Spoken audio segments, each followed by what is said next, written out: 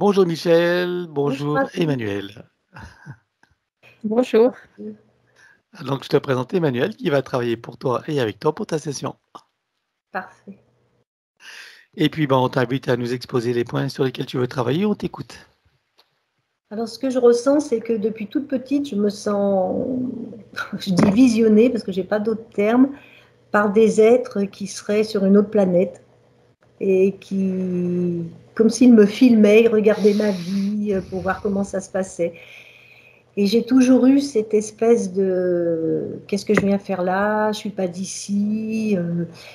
Dans ma vie, ça s'est passé encore ce week-end. J'ai rencontré des gens, ils se parlent entre eux, ils ne me regardent pas. Je commence une phrase, on m'interrompt. Je ne suis pas du tout sur le même champ vibratoire. Enfin, j'explique ça comme ça. Et heureusement, j'ai quelques amis avec qui je partage beaucoup de choses. Heureusement. Donc moi, mon souhait, c'est de comprendre pourquoi, quelle est ma mission. J'ai toujours passé, et ma vie professionnelle et ma vie personnelle, à beaucoup aider les gens. Mais peut-être que je peux le faire mieux, différemment. J'ai du mal à expliquer ce que je ressens parce que je sais que je dois, avec cette incarnation, faire ma mission sur Terre. Mais comment, le mieux possible? Je demande à mes anges gardiens de me guider toujours. Et puis, Donc tu as des anges gardiens, j'espère. tu t'adresses aux anges gardiens. Ouais, bah, Et j'essaye qui de. d'autre alors? Qui d'autre? J'essaye de demander à maman qui est partie il y a 2 ans bientôt. Alors bon, moi je demande à la source, quoi, tout simplement. Hein. Parfois, je me dis, allez, guide-moi, mets-moi là où c'est le mieux pour moi. Parce que moi, je ne sais pas. Donc, la source, elle sait. Oui, mais c'est important quand tu dis que tu demandes quand même aux anges gardiens. Donc pour toi, tu as des anges gardiens. Mais moi, je suis jamais seule. D'accord. Bien. Et il y a d'autres êtres à qui tu adresses des demandes? Je sais pas, je mets pas de visage. D'accord. Bon, on verra ça. Alors, autre question alors. Moi, mon souhait, ce serait donc de quitter la ville dans laquelle j'habite, même si c'est banal de dire ça actuellement, parce que tout le monde a envie de se retrouver à la campagne, mais moi, c'est tripal, quoi. C'est voilà, c'est quand je me réveille à 5 ou 6 heures, c'est d'aller dans mon jardin, toucher la terre, j'imagine mes légumes qui poussent, des fleurs, c'est le silence, le silence. J'en peux plus du bruit, j'en peux plus. D'accord. Et tu as déjà fait des démarches dans ce sens ou c'est juste un souhait comme ça, une idée? Non, c'est un souhait depuis 2-3 ans qui est très tripal. Bon, j'attends de voir un peu avec autour de ma famille comment ça va se passer aussi et prendre la bonne décision dans le bon département qui m'attend sûrement. Alors, quelle autre question? Bah, c'est ça, c'est développer peut-être un don que j'aurais. J'aimerais guérir les gens, j'aimerais que tout le monde soit heureux, j'aimerais qu'ils soient en bonne santé. Pour moi, ça me touche énormément, tout ce qui est santé, tout ce qui est... Et voilà, bon, j'ai été initiée au Reiki, donc peut-être développer ça ou peut-être autre chose, peu importe. Peu importe les noms, moi. Et tu t'en sers du Reiki? À distance, parce que je ne suis pas tactile du tout et je n'ose pas proposer et j'ai toujours peur que ça paraisse un peu comme prétentieux. Et je pense qu'il y a du doute au fond de moi aussi. C'est peut-être à travailler, ça. Ok. Autre question? Non. Non? D'accord. Alors, si tu n'as pas d'autres questions, donc au point de vue santé, il n'y a rien à signaler, tout est bien pour toi. Ouais, ça va. Tac. Alors, qui veux-tu inviter pour ta séance alors? Bah, évidemment, ma fille. Après... Ah si, j'ai un... Ah, ça serait... Elle a un compagnon de ta fille? Oui, c'est ça. Oui, il peut venir Donc aussi. ta fille puis son compagnon alors? Est-ce qu'on a le droit de faire venir le futur bébé? Bah bien sûr, oui. Ça ne le dérange pas, non? Le futur quoi, tu as dit? Le futur bébé que ma fille attend. Écoute, on peut, oui. Non, mais voilà, c'est parce que je souhaite tellement de l'harmonie entre nous tous que... Et puis peut-être, je pense à un ami qui est médecin, qui soigne très très Tu ne bizarrement. cites pas de nom, hein? D'accord. Non, non, bien sûr que non. Voilà, pourquoi pas, tiens, ça serait marrant, parce qu'il a besoin d'aide aussi. D'accord. Là, puis mes amis qui sont en affinité avec moi, de Des les amis de joindre, cœur. voilà, les joindre dans cette énergie. Et puis peut-être, bah, j'ai envie de penser à ma maman qui est, voilà, qui est partie il y a 1 an et demi. Alors ça, c'est les désincarnés, tu peux en D'accord, choisir 2 en fait, hein. c'est autre chose, d'accord. Ouais. Voilà. Donc au niveau famille, c'est que ta fille, son compagnon et le futur bébé. Tu n'as pas d'autres familles, Alors, famille en général? si j'ai un frère et ma belle-sœur, pourquoi pas? Tiens, ça serait bien de les mettre dans cette énergie. Tu peux dire, famille en général, tu peux Ah faire bah venir qui? complètement, oui, oui, Hein? ça ne veut pas trop. Voilà, on dit famille en général, il vient qui veut, hein? D'accord. Voilà. Donc pour les 2 décédés, qui choisis-tu? Donc je pense à maman. Oh, je vais Oui, penser à mon père aussi. Allez, on va les mettre tous les deux. OK, très bien. Eh bien, si c'est bon pour toi, je te laisse couper le son et on part pour l'aventure. Ok, merci à vous. Alors, à présent que tes connexions et protections sont faites, dis-moi, quelle est ta fréquence?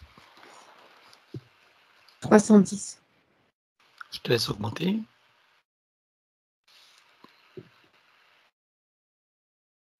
29 800. Alors, connecte-toi à moi et dis-moi comment tu me vois. 380. Je m'aligne sur toi. Oui. À présent, connecte-toi sur Michel et dis-moi comment tu l'aperçois.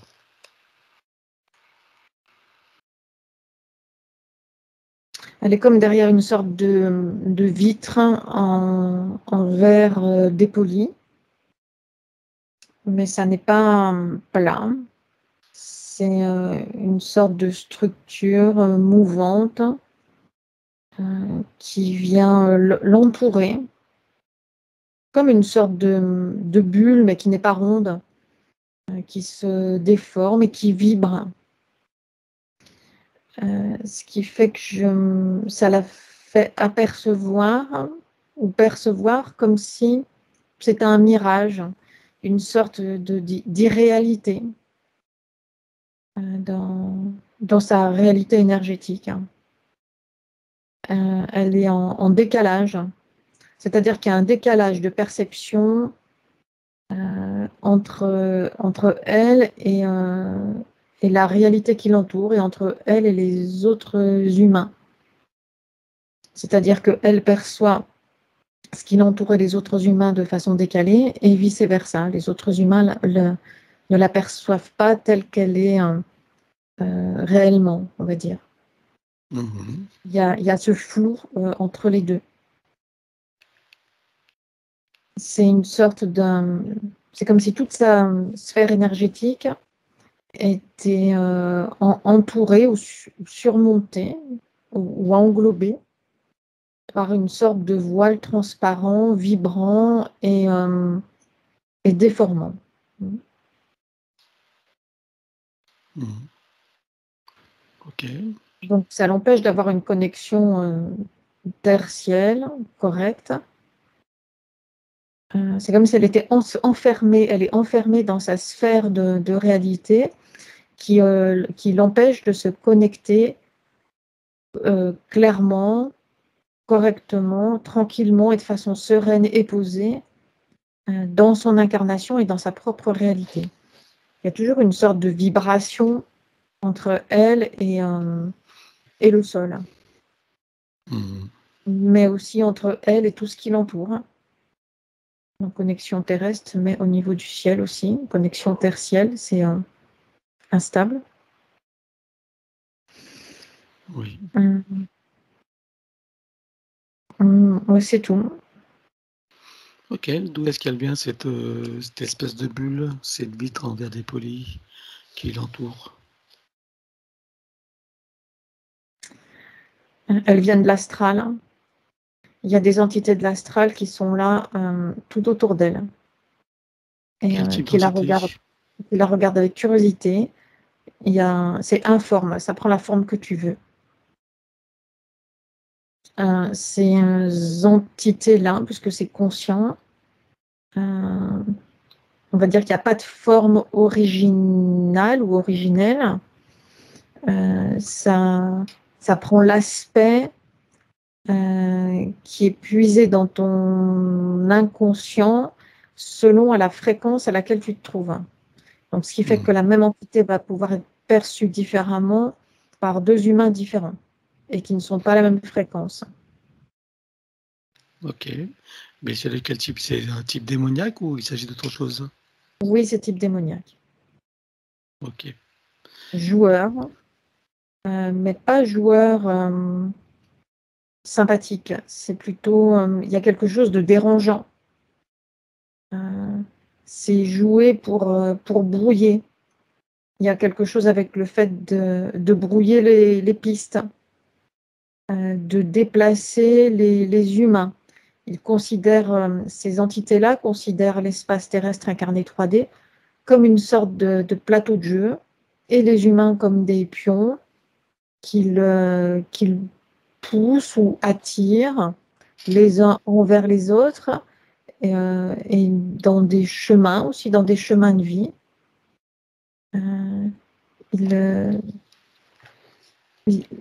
Il joue au travers des humains, en fait. Qu'est-ce qui lui a causé comme problème jusqu'à présent, à part les visions déformées, une perception de la réalité déformée et déformante? Il l'empêche de se connecter correctement à ses parties supérieures. Donc, elle est perdue et elle n'a pas conscience de sa propre puissance et de ses propres capacités. Puisqu'il y a toujours ces êtres-là qui viennent interférer. Dès qu'il y aura une prise de conscience ou un ressenti qui pourrait s'avérer entre guillemets dangereux pour eux ou pour leur, on va dire leur emprise, hop, il la déplace, il rajoute de la confusion, il la déplace immédiatement d'un point à un autre, où ils la font changer, ils la poussent vers un autre milieu, d'autres, qu'ils soient privés ou professionnels. Ils la poussent vers d'autres relations humaines aussi, pour l'empêcher qu'elle aille voir plus loin dans une direction qu'éventuellement elle aurait pu trouver par elle-même. Ok. Alors, depuis quand est-ce qu'elles sont avec elle? La toute première fois, je compte à 3 et ton esprit t'y emmène. 1, 2, 3. Ils jouent avec elle de cette façon-là, parce que pour eux, c'est une sorte de jeu, d'occupation en tout cas, mais qui leur est nécessaire, puisqu'en même temps, ils se servent en énergie sur les humains avec qui ils interfèrent. C'est depuis 4 incarnations. 4 incarnations. Ok. Alors, on va aller voir ce qui s'est passé, de quelle manière l'interférence a eu lieu.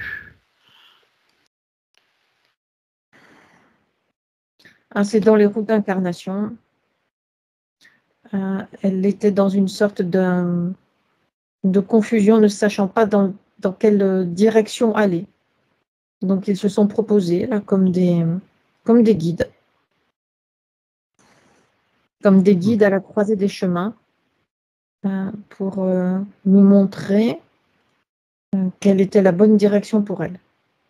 De quelle manière elle les a vus? Sous quelle forme? Des formes humanoïdes très brillantes. C'est plutôt comme des sortes d'êtres brillants, lumineux, on va dire vaguement humanoïdes, mais sans forme précise. Il y a simplement cette lumière-là qui ressort, qui apparaît. Alors, ce n'est pas une lumière aveuglante, mais en même temps, c'est-à-dire qu'on peut la regarder en face, mais en même temps, elle a cette particularité de cacher les êtres qu'elle entoure. Elle forme comme un halo autour d'une forme humanoïde. Et c'est tout ce qui est perçu. Bien. Donc, ils lui ont proposé de la guider, c'est ça? Oui, Et elle a accepté la proposition. oui. Dans Bien. une volonté de faire au mieux, de ne pas se tromper. Tu parles Donc de elle a elle? oui, C'est elle, elle qui voulait ne pas se tromper, c'est ça? oui, Mhm. dans sa bonne volonté, son désir de bien faire, ne pas se tromper cette fois-ci, suite à ce qu'elle considère être comme une errance dans ses incarnations précédentes. Cette fois-ci, elle ne veut plus se tromper. Donc, elle accepte volontiers cette aide qui lui est proposée. Parce qu'elle estime s'être trompée les précédentes?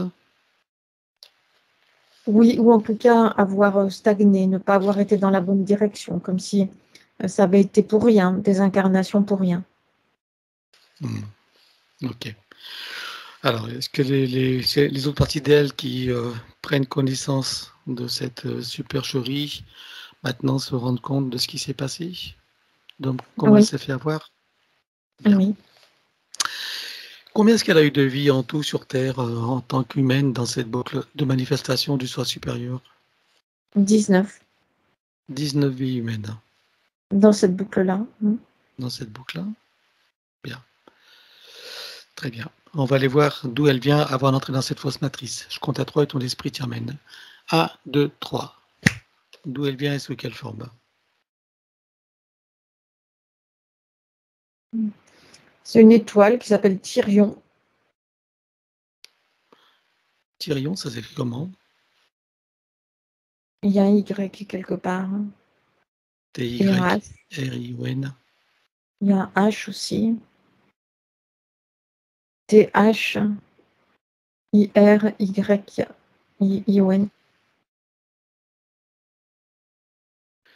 D'accord.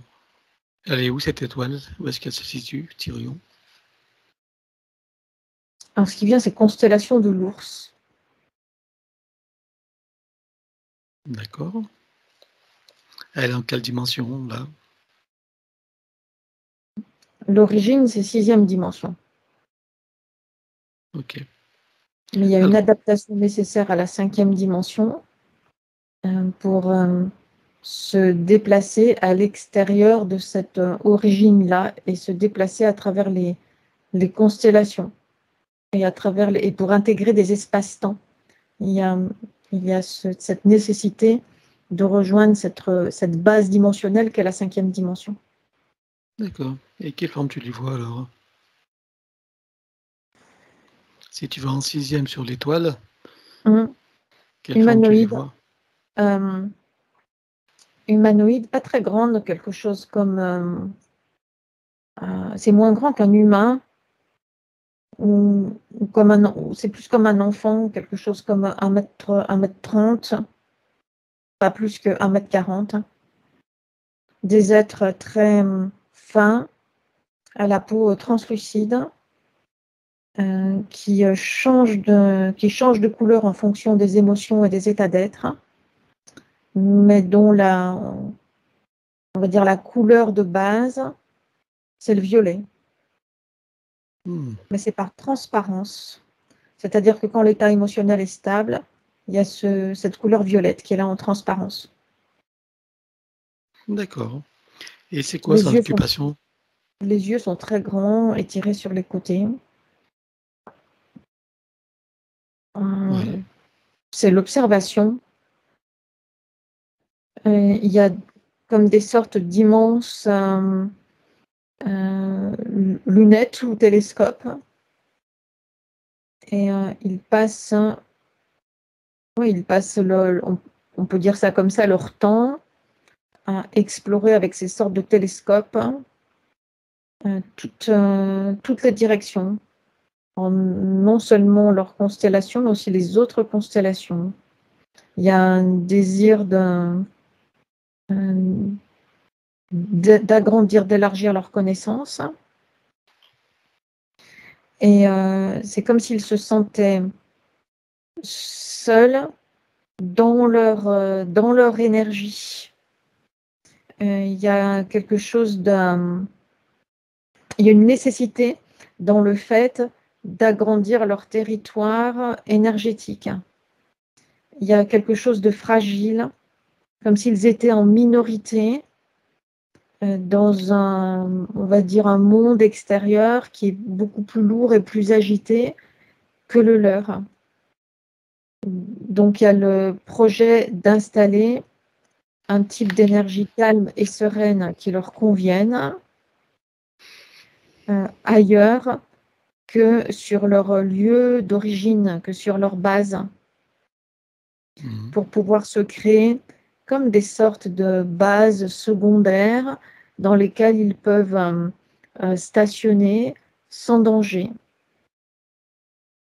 et pouvoir se prévoir comme des sortes de bases interstellaires dans on va dire un circuit qui leur permette de se déplacer et de se ressourcer dans des espaces-temps qu'ils ont eux-mêmes prédéterminés et sécurisés. Ok, et tu la vois Mais sous une forme... c'est pacifique. Leurs intentions sont pacifiques et eux-mêmes sont pacifiques, même trop, puisque c'est vraiment une nécessité pour eux d'agrandir leur territoire, sinon c'est en diminution et il y a le risque de se faire absorber, écraser, absorber par, on va dire,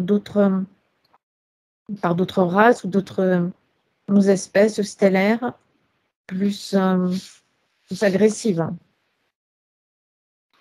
D'accord. Tu la vois de type masculin ou féminin?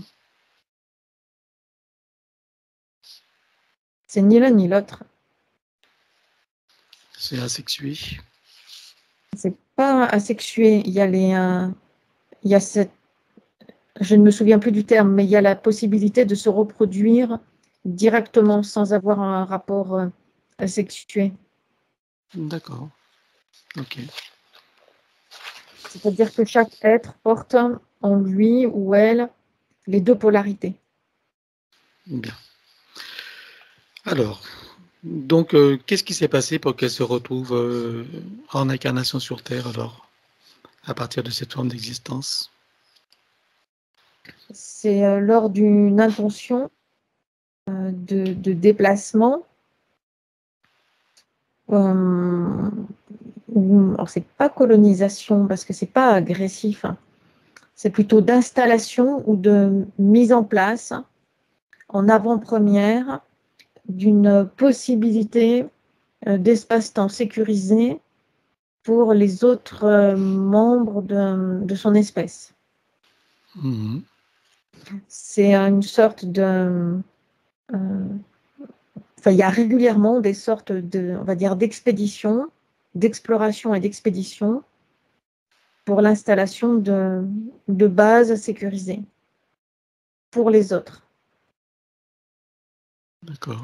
Donc, dans le groupe, il y a régulièrement et à tour de rôle, il y en a qui partent dans ce type d'exploration-là, qui peuvent s'avérer risquées pour l'établissement de nouvelles bases sécurisées. D'accord. Que s'est-il passé alors? Donc, elle a choisi d'installer ou de tenter d'installer dans l'espace terrestre une base sécurisée pour son peuple. D'accord. En quelle dimension? C'est une destination comme, on va dire, comme une autre. Il y a D'accord. il y a un panel maximum de destinations qui sont présélectionnées. Ensuite, il y a on peut dire ça comme ça, des expéditions qui se mettent en place et soit ça fonctionne, soit ça ne fonctionne pas. Si ça ne fonctionne pas, il y a un repli qui est effectué vers des bases déjà installées, ensuite retour à la base, retour à la base. Mm. Donc, elle est entrée dans l'espace terrestre, c'est ça? Pour installer cette base? Oui, le projet était d'installer cette base en 5e dimension, mais il y a, il n'y a pas eu cette possibilité-là. Il y a eu aspiration dans la 4e dimension. Mm. C'est comme si elle s'était fait blackbouler dans la 4e dimension sans pouvoir résister. Mm. Et, et incarner de façon assez... euh, alors c'est mécanique et en même temps brutale. Le terme, c'est vraiment ça, blackboulé en incarnation humaine. Ok. Avec Ah ben, effacement de mémoire, récupération de sa conscience. ok. La première incarnation qu'elle a vécue sur Terre, c'est en tant qu'humain ou sous d'autres formats? C'est humaine. Bien. Reviens ici et maintenant. Oui. Si tu la scannes encore, est-ce que tu vois d'autres choses qui n'ont pas été vues? Alors, excuse-moi, dans cette boucle-là, c'est humaine. Mais si cette destination de l'espace terrestre a été choisie, c'est parce qu'il y a eu d'autres types de manifestations de son essence, alors non pas dans la 3e dimension, mais dans la 5e dimension terrestre, avant, on va dire, la mainmise de la matrice artificielle. Donc, il y avait une sorte de souvenir, mais plus d'actualité ou de mémoire non actualisée de ce qu'était l'espace terrestre. Donc, c'est pour ça que cette direction-là, cette destination-là, est entrée dans le cadre des présélections comme espace-temps possible d'installation d'une base. D'accord. Et à cette époque-là, elle venait toujours de cette même étoile de Tyrion? Oui. Ok. Bien. Alors, est-ce que tu peux me dire si tu vois d'autres choses sur elle qui n'ont pas été vues?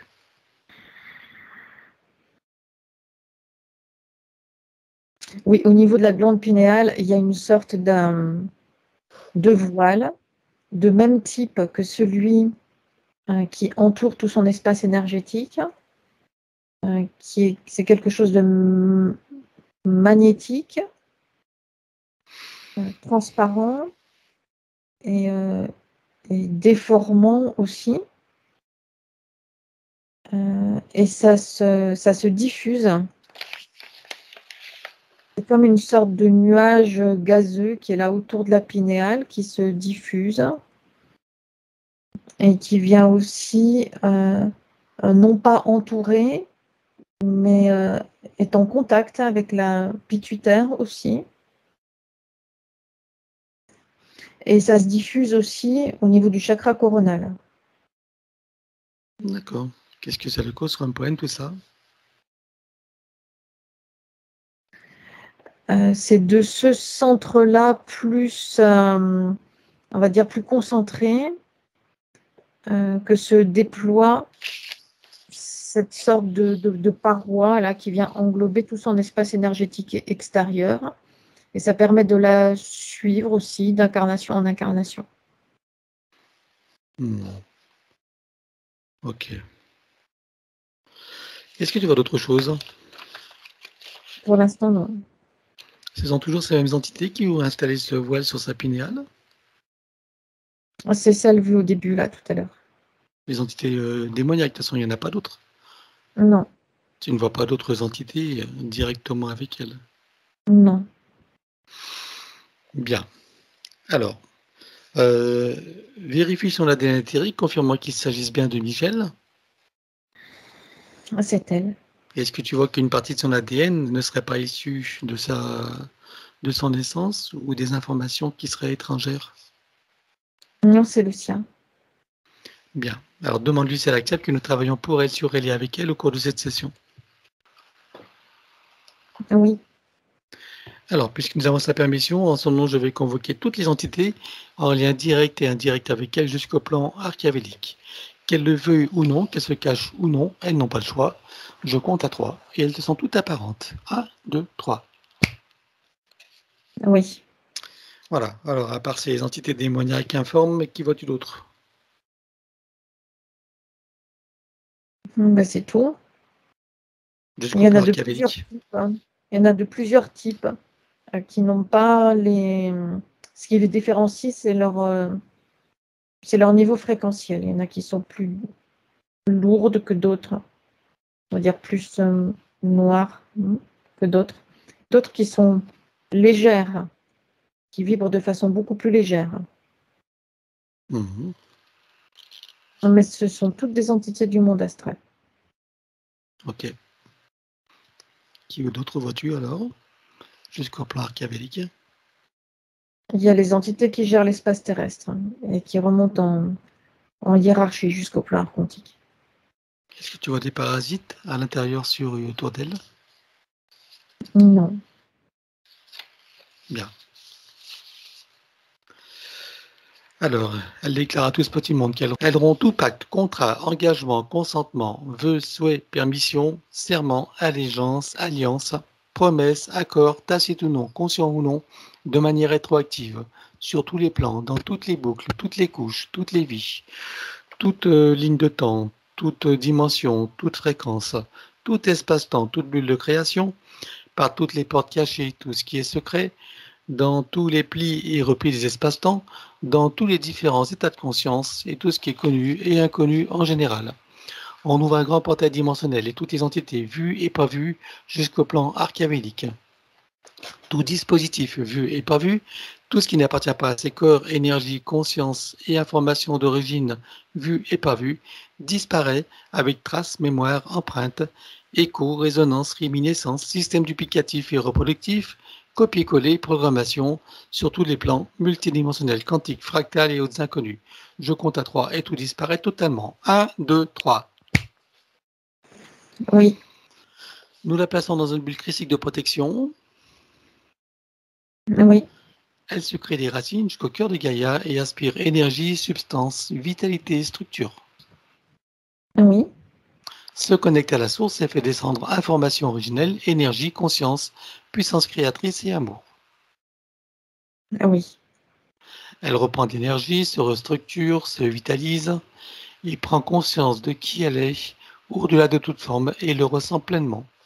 Comment la vois-tu maintenant?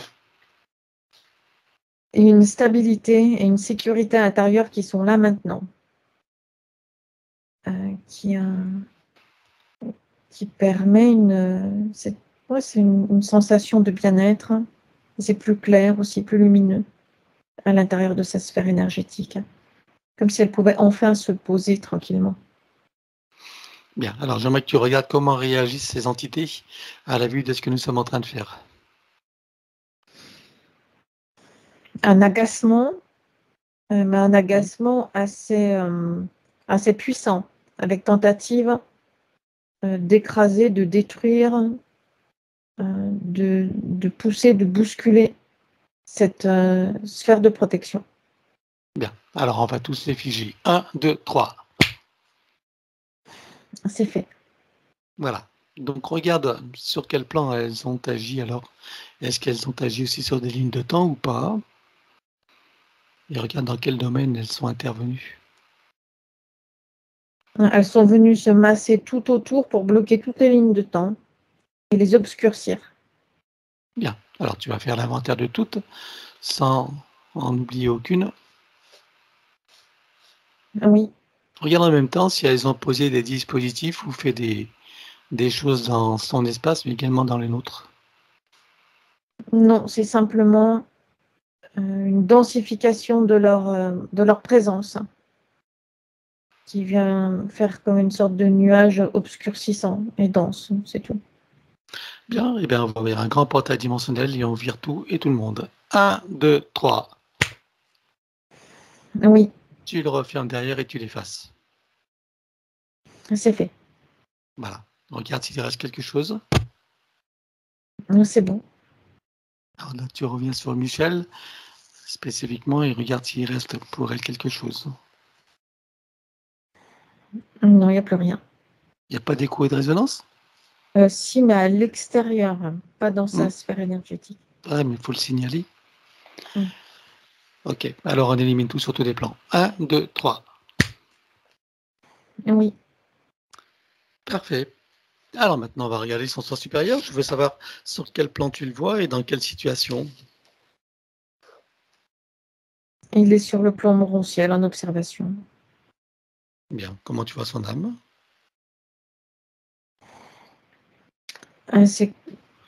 C'est comme si elle avait perdu le sens de l'orientation. Elle est là, immobile, en attente. Elle reste à proximité de la partie physique, avec cette sensation d'être bousculée et désorientée. Et sa partie subliminale? Elle a pris de la distance par rapport à la partie physique pour ne pas subir les contre-coups et les résonances de, de toutes ces énergies la bousculée autour de la partie physique. Bien. Alors, on va demander au sens supérieur s'il est adéquat que nous partions du plan morantiel pour recréer une nouvelle ligne de temps et une incarnation à neuf, avec l'accès à son plein potentiel, dans un parfait équilibre et à l'amour qu'elle est. Oui, Alors, nous y allons. 1, 2, 3. oui, De cet espace morantiel, la partie d'elle qui y réside, je sais certainement pourquoi nous sommes là. oui, Je lui propose d'aller à l'orée de son incarnation en tant que Michel pour recréer une nouvelle ligne de temps et une incarnation à neuf avec l'accès à son plein potentiel intérieur dans un équilibre parfait et à l'amour qu'elle est. Est-ce que c'est correct pour elle? oui. Alors nous y allons en mode de déplacement quantique, c'est-à-dire simultané et immédiat, sans passer par aucune condition de la fausse matrice. 1, 2, 3. Oui. Sur cette nouvelle ligne de temps et dans ces nouvelles conditions, demande-lui quels sont les projets pour la vie de Michel. Rayonner de toute son énergie à partir de sa base physique, incarnée sur le plan physique en 3D. Quel moment choisit-elle pour entrer dans sa physicalité à 100%? Juste après la conception. Et à quel pourcentage est-elle connectée à ce moment-là à la source? 97%. Alors tu l'invites à monter à 100%. Oui, Elle se crée des racines jusqu'au cœur de Gaïa qu'elle programme uniquement pour cette existence. oui. Maintenant, on va regarder son arbre généalogique. Et dis-moi quelle anomalie vois-tu? C'est comme s'il était bousculé, l'arbre généalogique. Il y a une sorte de voile qui est autour, qui vient le resserrer. Mmh. Et qu'est-ce que ça Pourtant, crée comme problème? c'est le même type d'entité qui est autour d'elle, qui exerce cette sorte de pression sur l'arbre généalogique. Qu'est-ce que ça crée comme problème aux âmes qui sont accrochées et incarnées? C'est très variable suivant les consciences qui sont rattachées à l'arbre. Il y en a qui arrivent en quelque sorte à passer par-dessus cette sorte de pression, et d'autres qui s'y laissent enfermer, qui subissent la pression et le poids sans broncher. Donc ça finit par créer des différences fréquentielles entre les consciences qui sont rattachées à l'arbre. Ce qui peut par conséquent créer des difficultés de communication, puisque pas sur la même fréquence. Alors, par curiosité, regarde sa fille. Comment tu la vois dans cet arbre? Elle est lumineuse et puissante, ça ne l'impacte pas. Ok. Aussi, ou quand ça l'impacte, c'est comme si elle soulève quelque chose d'important, et ensuite c'est loin derrière elle. Très bien. Alors, demande à la conscience de l'arbre si nous sommes autorisés à intervenir sur lui. Oui, Alors, tu vas à l'origine de cette situation à la toute première fois. 1, 2, 3. oui, Nous sommes à combien de générations en arrière, là? 38. 38 générations. Bien. Est-ce que c'est elle qui a choisi, c'est Michel qui a choisi cette lignée pour s'incarner ou non? Et est-ce qu'elle a choisi de s'incarner d'abord? Alors, oui et non, c'est-à-dire qu'elle y a été fortement incitée et poussée, et pour l'incarnation et pour la lignée. D'accord. C'est la première fois qu'elle rentre dans cette lignée ou il y en a eu plusieurs?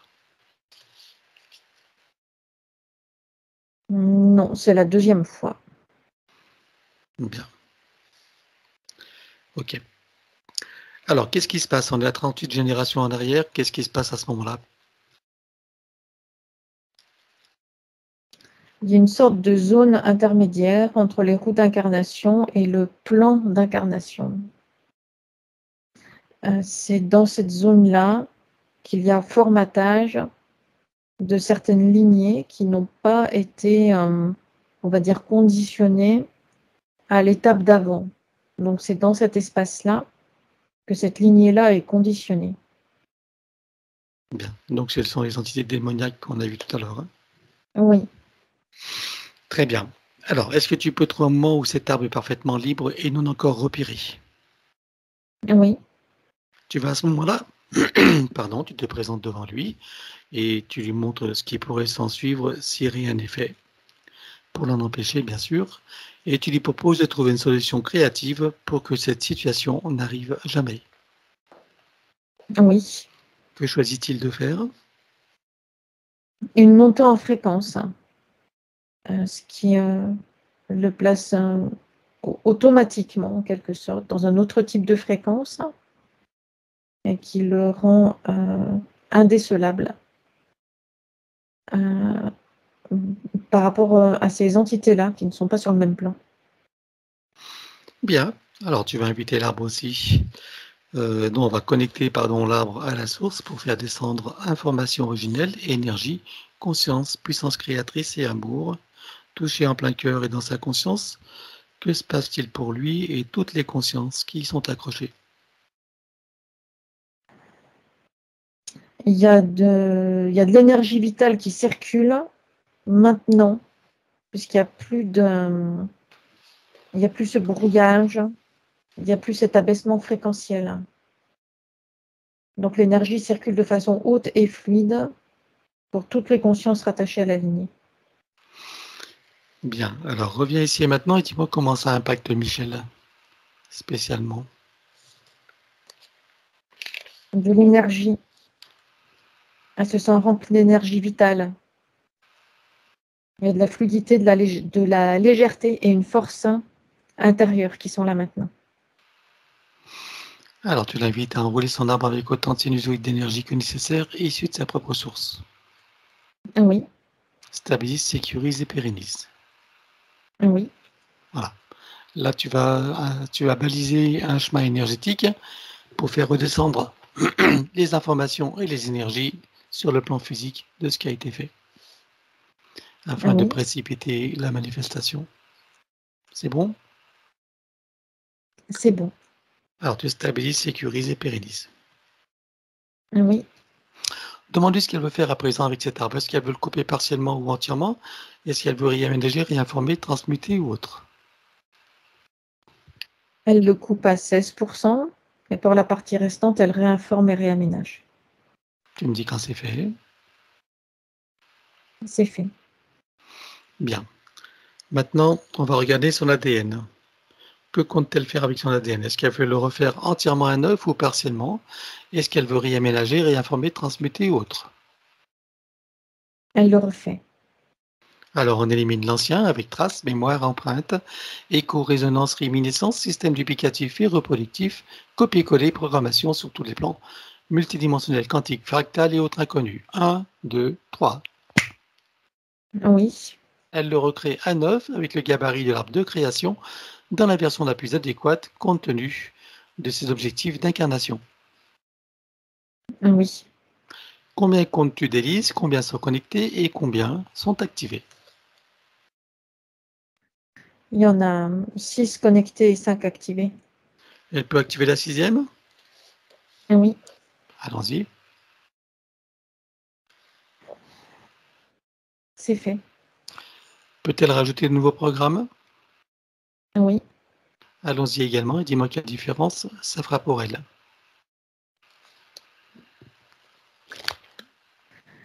Ça vient sécuriser et stabiliser sa base énergétique. Comme apporter un... Oui, ça apporte un équilibre intérieur. Quoi qu'il arrive, quoi qu'il se passe, il y a toujours cet équilibre-là qui est là présent. C'est bon. Alors, on va s'occuper maintenant des programmes archontiques et de ceux de l'intelligence artificielle. tous les programmes de séparation, dualité, limitation, etc., de l'expérience et de l'expression humaine, de ces manifestations, de toutes ces possibilités et de toutes ces parties d'elle. Est-ce qu'elle est OK avec ça? Oui. Alors, on élimine tout ça sur tous les plans. 1, 2, 3. Oui. Voilà, elle les remplace par ses propres programmes avec sa propre essence. Oui. Donc, elle enroule maintenant son ADN avec autant de sinusoïdes d'énergie que nécessaire, issus de sa propre source. Oui. Stabilise, sécurise et pérennise. Oui. Elle remonte sa ligne de temps juste avant sa naissance. Dis-moi à quel pourcentage est-elle connectée à ce moment-là à la source? 82%. Tu l'invites à monter à 100%.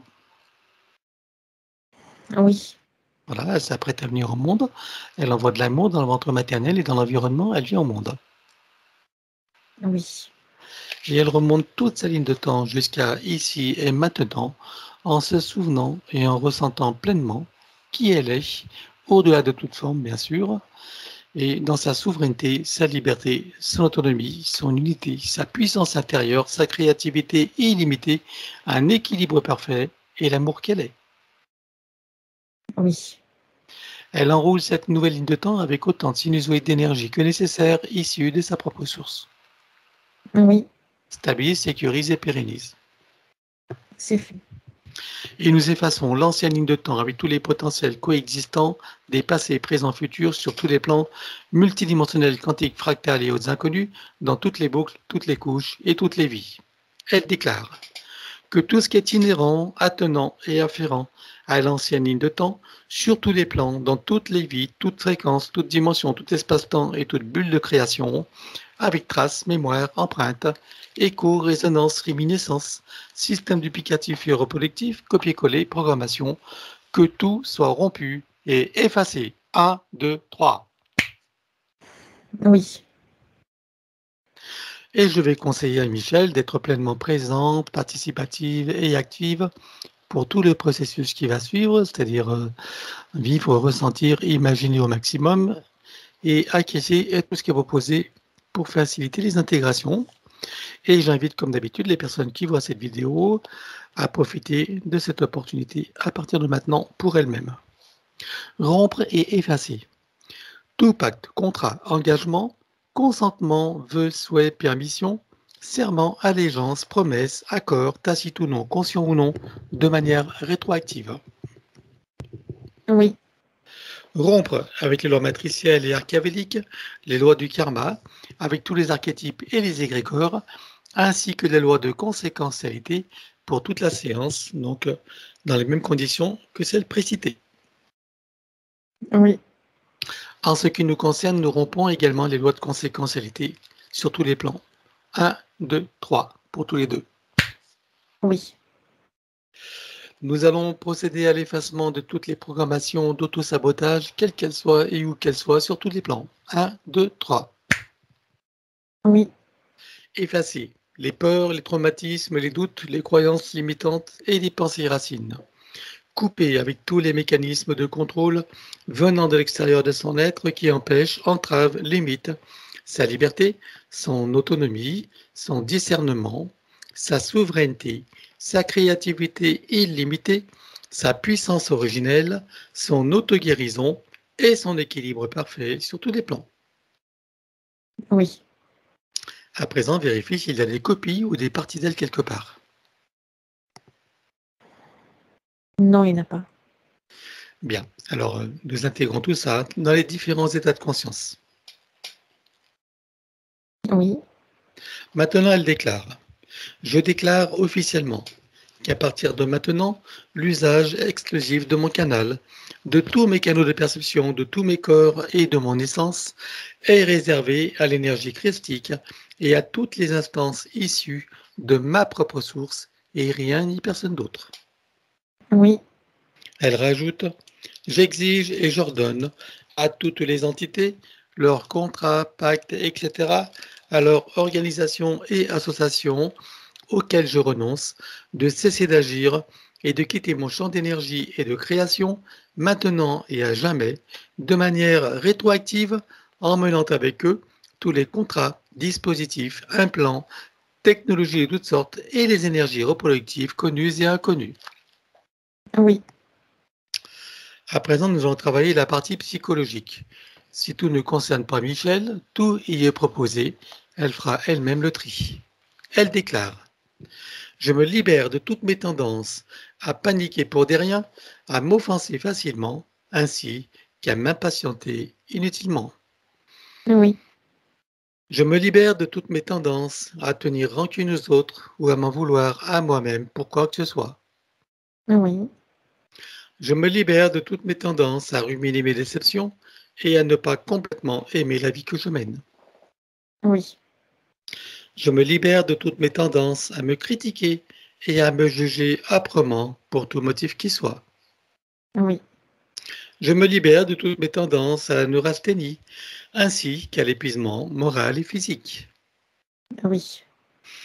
Je me libère de toutes mes tendances à me sentir en danger dans la vie et à avoir peur de l'avenir. Oui. Je me libère de toutes mes tendances à me faire des soucis et à manquer de concentration sur les tâches que je veux accomplir. Oui. Je me libère de toutes mes tendances à me révolter contre ce que je ne suis pas en mesure de changer. Oui. Je me libère de toutes mes tendances à l'intolérance envers moi-même ou envers qui ou quoi que ce soit d'autre. Oui. Je me libère de toutes mes tendances à me sentir coupable de quoi que ce soit et à toujours tout vouloir contrôler. Oui. Je me libère de toutes mes tendances à l'agressivité et à m'emporter contre moi-même ou contre les autres. Oui. Je me libère de toutes mes tendances au pessimisme et à croire que le monde va complètement de travers, même si c'est vrai. Oui.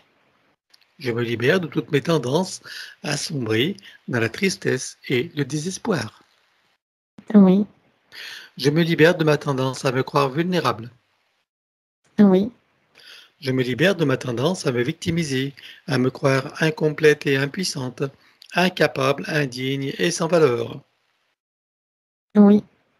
Et je me libère de toute identité dans la forme quelle qu'elle soit.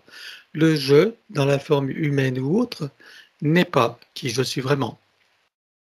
Oui. À présent, elle déclare: je possède une force innée qui me donne la puissance pour transformer mon existence d'une manière qui m'est profondément bénéfique. Oui. Je suis en charge de ma destinée et choisis à présent de me délivrer de mes souffrances intérieures afin que mon avenir soit baigné de joie, de bonheur, de santé, de succès, d'équilibre, d'amour, de créativité, d'abondance, etc., etc. Oui. En me libérant de ce qui me fait souffrir et en cessant de me faire souffrir à propos de qui ou de quoi que ce soit, je maîtrise ma vie et fais venir à moi tous les bienfaits que j'en attends et que surtout je co-crée. Oui. Car je comprends que je suis entièrement créatrice de ma réalité, donc responsable, d'autant plus que maintenant je suis libre. Oui. À présent, le protocole du pardon. Elle déclare: de mon plan humain et des autres s'il en est, je demande pardon à tout ce qui a besoin d'être pardonné et à tous ceux qui sont concernés.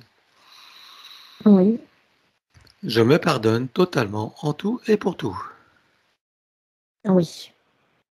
Et je pardonne totalement à tous et pour tout, sur tous les plans multidimensionnels, quantiques, fractales et autres inconnus, dans toutes les boucles, toutes les couches et toutes les vies. Oui. Et je comprends que du point de vue supérieur, que tout est illusion et scénario, que chacun fait de son mieux et qu'il n'y a que des innocents compte tenu des systèmes matriciels en place et qu'en définitive, il n'y a rien à pardonner à personne, que tout est dans la perfection et que chacun est à sa juste place dans son propre apprentissage. Oui. Je sais maintenant que toutes les imperfections font partie de la perfection et que je suis libre de ne voir que cette dernière, d'autant plus que c'est beaucoup plus productif. Oui.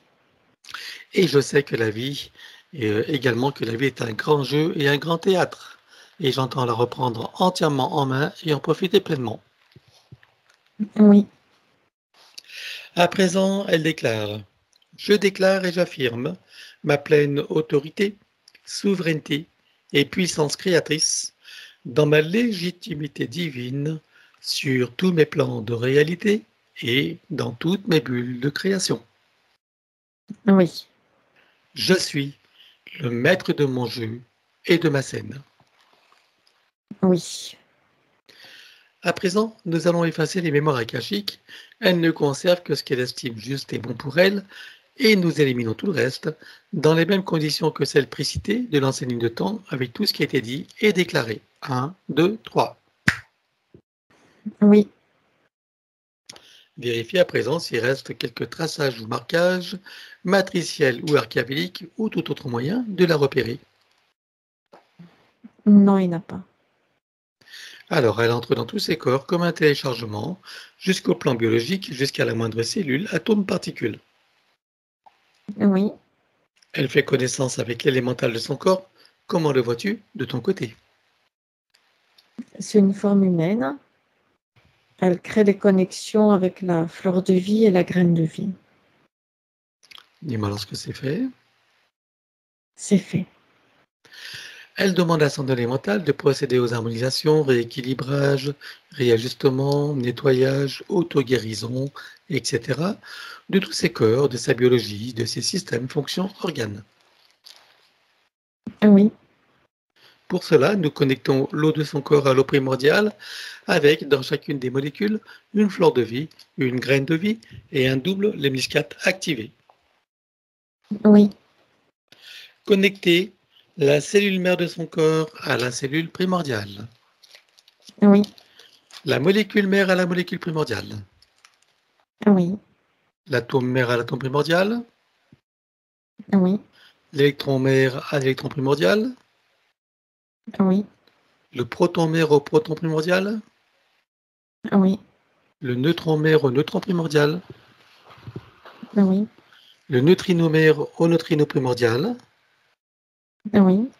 Le tachyon mère au tachyon primordial. Oui. La particule quantique mère à la particule quantique primordiale. Oui. La particule adamantine mère à la particule adamantine primordiale. Oui. La particule de lumière mère à la lumière primordiale. Oui. Stabilise, sécurise et pérennise. C'est fait. Connecter et informer la cellule mère au soleil central. Oui. Désactiver tout ce qui est magnétique et électromagnétique, en dehors bien sûr de ce qui est naturel chez elle. Oui. Éliminer toute restriction en regard de la lumière originelle, de la pulsion de la lumière originelle du soleil central sur le plan cellulaire. Oui. Stabilise, sécurise, pérennise. C'est fait. Installer un programme anti-ondes des fréquences nuisibles avec les couches supplémentaires. Oui. Un contre les influences de la conscience collective avec le corps diamantin. Oui. Un autre contre les influences lunaires et toutes ses phases. Oui. Un contre toute substance nuisible à l'intérieur, sur et autour d'elle, quelle qu'en soit la nature. Oui. Un autre contre les nuisances des ordinateurs et de l'intelligence artificielle sous toutes ses formes. Oui. Un contre les vaccins, quelle que soit la version. Oui. Et un contre les vaccinés, quelle que soit la version reçue. Oui. Voilà. Que tous ces programmes soient stabilisés et indestructibles. Oui. En même temps adaptables à chaque situation, y compris aux variations des lignes temporelles. Oui. Installation de l'arbre de création et activation dans les deux sens. Oui. Installation de fleurs de vie, graines de vie et double hémiscate activé. C'est fait. À présent, elle crée son code de vie et l'active également. Oui. Stabilise, sécurise et pérennise. C'est fait. Maintenant, nous travaillons sur l'atlas et la colonne vertébrale. Je vais tout d'abord éliminer toute trace, mémoire, empreinte, écho, résonance, etc. pour chacune des parties sur tous les plans, comme précité. 1, 2, 3. Oui. Et que chacune d'elles soit connectée au chakra cardiaque pour recevoir amour et force de vie. Oui. Au cœur de Gaïa pour recevoir énergie, substance, vitalité, structure. Oui. Et à la source pour recevoir information originelle, énergie, conscience, puissance créatrice et amour. Oui. À toi de jouer. À partir de son chakra cardiaque, elle déploie une onde puissante, tourbillonnante, dorée et argentée, qui s'expanse, qui vient englober tout son espace physique et énergétique, et qui vient se stabiliser en un espace sécurisé à haute fréquence. Là, elle vient se placer au centre. Elle déplace doucement son atlas. Ça vient le dégager et ça déclenche cette onde puissante qui descend tout le long de la colonne vertébrale, de haut en bas, qui passe auprès de chaque vertèbre, qui vient réinformer, réinitialiser chacune d'entre elles, qui vient les relier les unes aux autres et qui vient relier chacune d'entre elles à chaque organe et système auquel elles sont reliées. Cette onde augmente en puissance au fur et à mesure de sa descente. Arrivée à la hauteur du coccyx, elle vient pulvériser et expulser hors de cet espace sécurisé des couches denses, épaisses et sombres. C'est des mémoires compressées, des traumatismes. C'est fait. Elle enroule sa colonne vertébrale avec autant de sinusoïdes d'énergie que nécessaire, issus de sa propre source. Oui. Donc jusqu'au chakra cornel, bien sûr, stabilise, sécurise et pérennise. Oui. Je propose à son élémental l'ensemble des systèmes principaux pour lesquels il travaille pour chacun dans le détail et dans le global, et ensuite dans la globalité de tous les systèmes en lien, relation et synergie les uns avec les autres. Oui. Pour chacun, il procède par annule et remplace. Oui. De mon côté, j'élimine toute trace, mémoire, empreinte, écho, résonance, etc. pour chacun des systèmes sur tous les plans, comme précité. 1, 2, 3. Oui. Que chacun d'eux soit recréé à neuf avec le gabarit de l'arbre de création dans sa version originelle. Oui. Et qu'il soit connecté au cardiaque, cœur de Gaïa, essence. Oui. Système cérébrospinal. Oui. Système nerveux, Oui. sanguin, Oui. lymphatique, Oui. énergétique des méridiens, Oui. système osseux, squelette, articulation, cartilage, tout ce qui est afférent et attenant. Oui. Système musculaire, Oui. cardiovasculaire, Oui. respiratoire, Oui. système endocrinien, glandes immunitaires et hormonales, Oui. système digestif et métabolique, Oui. système urinaire, émonctoire, évacuation, élimination, Oui. système reproducteur et sexuel, Oui. système des cellules de la peau et des tissus spécialisés, Oui. système des cinq sens et des sens extrasensoriels. Pour chacun, on élimine toutes les programmations sur tous les plans. 1, 2, 3. Oui. Pour le système extrasensoriel, protection et sécurisation de chacun des canaux et activation. Sécurisé et activé. Système système visuel, Oui. auditif, Oui. olfactif et gustatif, Oui. kinesthésique, Oui. système dentaire avec le tableau général, Oui. système bioélectrochimique, Oui. équilibre acido-basique, Oui. cycles vitaux organiques et systémiques. Oui. Le tableau général de tous les systèmes. Ah oui, et que chacun d'eux soit stabilisé, sécurisé, pérennisé. c'est fait. À présent, c'est l'ostéopathie générale au plus près de la physicalité. Elle se sert d'une sorte de diapason multifréquentiel, hein, sur lequel elle vient accorder chacun des organes et systèmes de son corps. Donc ça crée des vibrations, des résonances dans chacun de ses tissus, organes, systèmes, jusqu'au cœur des cellules, dans chacun de ses muscles, tendons, cartilages, jusqu'au système osseux. C'est toute sa physicalité qui vient se placer dans un nouvel état d'être, un nouvel équilibre. C'est fait. Microkiné, Elle vient actionner les points de correspondance et ça vient déployer harmonieusement ses corps subtils. C'est fait. massage métamorphique, Elle vient adapter à ses propres fréquences cette onde d'énergie toujours disponible. C'est fait. stabilise, sécurise et pérennise. Ah oui, À présent, système des chakras et des glandes associées. Je veux tout d'abord que chacun des chakras soit connecté au cardiaque, au cœur de Gaïa et à l'essence. oui, Que toutes les glandes soient décalcifiées, nettoyées, activées, interreliées et optimisées. oui, Au sein de chacun des chakras, on installe fleur de vie, graine de vie et double les muscles activés. oui, Chakra secondaire, idem. oui, Souterrain, oui, aérien. oui. Les corps associés aux chakras principaux, combien en comptes-tu? Il y en a 7 activés. C'est bon. Voilà. Donc, stabilise, sécurise et pérennise.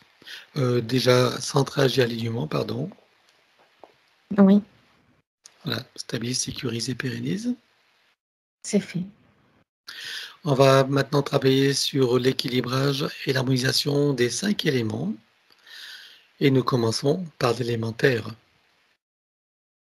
Oui, Air, oui, eau, oui, feu oui, et terre. oui, Stabilise, sécurise, pérennise. c'est fait. Et maintenant, le féminin sacré et le masculin sacré. Elle déclare que tout ce qui empêche le ressenti, l'expression et la manifestation du féminin sacré et du masculin sacré sur tous les plans soit éliminé d'une manière fractale, multidimensionnelle et quantique, avec traces, mémoire, empreinte, écho, résonance, réminiscence, système duplicatif et reproductif, copier-coller, programmation. 1, 2, 3. Oui, Elle rééquilibre les polarités avec l'implant neutre pour les mettre au point zéro. équilibré. Et pendant que son mental continue le travail, nous prenons sa liste. Donc, on va commencer par la biologie. On va faire le tour de tous ces corps. Tu regardes les traumatismes, les blessures, les habitudes de fonctionnement, etc. Tu me dis quand c'est bon, jusqu'aux échos et résonances. C'est bon. Alors, on élimine tout ça sur tous les plans. 1, 2, 3. Oui, Voilà, que chacune des parties soit réinformée et stabilisée. oui, Connectée au cardiaque, cœur de Gaïa essence. oui, Apport d'énergie et de vitalité. oui, Un équilibrage général. oui, Stabilise, sécurise et pérennise. c'est fait. Voilà. Donc un rapide petit check-up, regarde son système endocrinien, comment le vois-tu globalement? C'est comme s'il y avait eu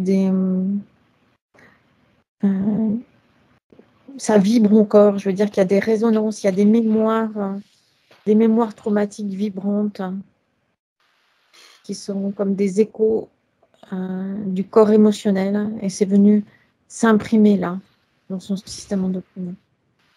Est-ce que tu vois d'autres choses? Donc il y a les échos et résonances et c'est tout. Très bien. Alors, on élimine tout ça sur tous les plans. 1, 2, 3. C'est fait. Voilà. Qu'est-ce que tu vois qu'il convient de faire là? Réinformer, rééquilibrer et un apport d'énergie vitale. Alors, on réinforme, Oui, rééquilibre, oui, énergie vitale. oui, Stabilise, sécurise et pérennise. c'est fait. Alors, regarde maintenant spécifiquement ces glandes pinéales, pituitaires. Comment les vois-tu? Elles sont équilibrées maintenant. Ça s'est rééquilibré. Bon, on va faire L'énergie ce que nous... circule correctement. Ok, on va faire ce que nous faisons maintenant, c'est-à-dire stimuler la production de la valentonine par la glande pinéale qui contribue à tous les cycles, y compris veille-sommeil de la biologie, et à l'auto-guérison. À quel pourcentage tu vois la production de la valentonine là? 56%. Ok, donc tu la montes à 100%, tout en programmant les variations nécessaires à la physiologie, au plan physique. C'est fait. Voilà. Comment est-ce que tu vois son système circulatoire sanguin, lymphatique et énergétique? Là aussi, il y a des échos et résonances d'émotions de basse fréquence. Ok, alors on élimine tout ça. 1, 2, 3, sur tous les plans. Oui, Voilà. Qu'est-ce que tu vois qui est nécessaire de faire là? réinformer, rééquilibrer et apport d'énergie vitale spécifique. Alors on réinforme, Oui, rééquilibre, oui, énergie vitale spécifique. Stabilise, sécurise et pérennise. c'est fait. Tout circule bien à présent? Maintenant, oui. Bien. Regarde son système neuronal et système nerveux central. Il y a comme une sorte de courbe sinusoïdale qui est irrégulière. Parce qu'il y a des empreintes. Il y a des, il y a des empreintes qui résonnent aussi, des empreintes traumatiques avec leurs échos et résonances. Alors on élimine tout ça. 1, 2, 3, sur tous les plans. C'est fait. Alors on réinforme, Oui, un apport d'énergie vitalité. oui, Voilà. Et on rééquilibre. c'est fait. Tu vois autre chose à faire? Donc, c'est bon, Donc stabilise, sécurise et pérennise également. c'est fait.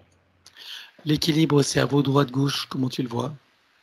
Avec la transmission des informations et des énergies. Il reste encore un léger déséquilibre. Donc, il y a quelques réinformations, rééquilibrages à faire. Alors, il n'y a rien à éliminer? Non, Alors, on réinforme et on rééquilibre. oui, Stabilise, sécurise et pérennise. c'est fait. Son système digestif et métabolique, comment le vois-tu? Il y a quelques vibrations dissonantes. C'est encore des échos et des résonances traumatiques et qui viennent du corps émotionnel. Allez, on élimine. 1, 2, 3, sur tous les plans. C'est fait.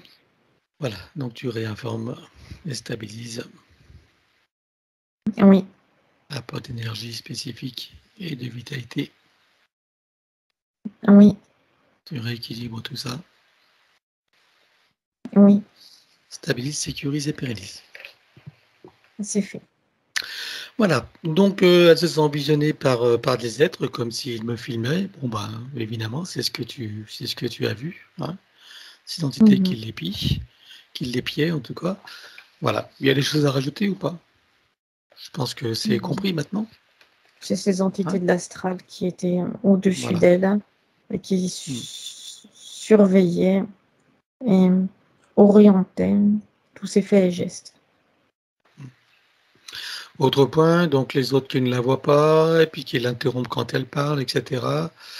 Bon, qu'est-ce que tu peux dire par rapport à ce qui a été vu? Mais c'est lié directement à ces situations énergétiques antérieures qui créent donc cette sorte de décalage, comme si elle évoluait sur un autre plan, elle la faisait évoluer sur un autre plan fréquentiel que les autres humains. Voilà. D'où les incompréhensions, sans pas tenir prise en compte, etc. Ok. Bon, là, c'est terminé, il n'y a plus rien. C'est réglé. Oui. Ok. Alors, à la question, là, on va poser la question à son soi supérieur. Quelle est ma mission? Il n'y a pas de mission, c'est un programme implanté. C'est un programme implanté pour la faire avancer, pour créer une situation de frustration et d'insatisfaction, de mal-être, quelque chose de... une insécurité aussi, comme le devoir non accompli. Ça crée une sorte de tension intérieure, d'insécurité, de devoir faire quelque chose, d'une obligation. Oui, c'est cette tension, c'est un inconfort, ça crée cet inconfort intérieur avec un fond anxiogène. Très bien. Avec un petit fond de culpabilité éventuellement. Aussi, oui. Bon, donc elle a bien compris qu'il n'y a pas de mission, il n'y a rien à accomplir, juste ce qui lui fait du bien et ce qu'elle a envie de faire suivant ses aspirations. Oui. Pas plus qu'il n'y a rien à mériter, rien à accomplir et rien à faire. Non, c'est une programmation simplement. Ce qu'on appelle la mission, Voilà. c'est une programmation. Très bien. Bon, je pense que maintenant Michel a compris. Bien. Quand elle demande des choses à ses anges gardiens, par exemple, ou qu'elle demande des choses à sa maman qui n'est plus de ce monde, regarde là, de ces moments-là, et j'aimerais savoir à quoi est-ce que ça la connecte. Ce sont encore et toujours ces êtres-là de l'astral Voilà. qui modifient leur fréquence, et ils modifient leur fréquence à volonté. Ils copient même des fréquences. Donc, ce qu'elle pense être sa maman, ce n'est pas elle. Ce sont ces fréquences qui sont copiées. Ils jouent avec ça. Alors maintenant... ce qu'elle appelle les anges gardiens, ce sont toujours ces mêmes entités-là, mais avec sur un autre type de fréquence encore. Bien. Alors maintenant, Michel aura compris que lorsqu'elle aura des demandes à faire, ça sera directement à sa source et rien ni personne d'autre. Oui. Sachant que toutes ces parties ont les capacités entières qu'elle recherche à l'extérieur d'elle-même. Et que lorsqu'on demande à l'extérieur, eh bien, ça donne des permissions à d'autres que soi-même d'interférer. Comme si ça attirait ça attire l'attention et ça attire l'intention de parasites. Voilà. Donc, j'espère que c'est clair maintenant pour Michel. Voilà. Que la soi supérieure, que la source et rien ni personne d'autre. Ou les autres parties de soi-même, voilà. Mais personne d'autre qu'issu de ton essence. Bien, alors elle aimerait quitter sa ville. Et regarde s'il y a des choses qui l'en empêchent de déménager comme elle aimerait le faire, vivre dans les conditions qu'elle souhaite. Est-ce que tu vois qu'il y a des empêchements maintenant? Il n'y a aucun empêchement, mais il y en a même en réalité jamais eu. C'est uniquement ses propres barrières, ses propres limites, ses propres programmations de blocage qui étaient là. Il n'y a pas d'empêchement. Est-ce qu'il en reste quelque chose de ces programmations de blocage? Oui, il y a leur mémoire et traces qui sont là et des habitudes de fonctionnement. Alors, on élimine tout ça sur tous les plans maintenant. 1, 2, 3. C'est fait. Tu vois autre chose? Non. Bien, et bien maintenant elle sera libre de provoquer les synchronicités pour les opportunités idéales pour elle. Oui. Alors elle aimerait développer un don, elle aimerait utiliser des capacités voilà, pour aider les autres, comme elle le dit. Qu'est-ce que peut lui dire son soi supérieur par rapport à ça?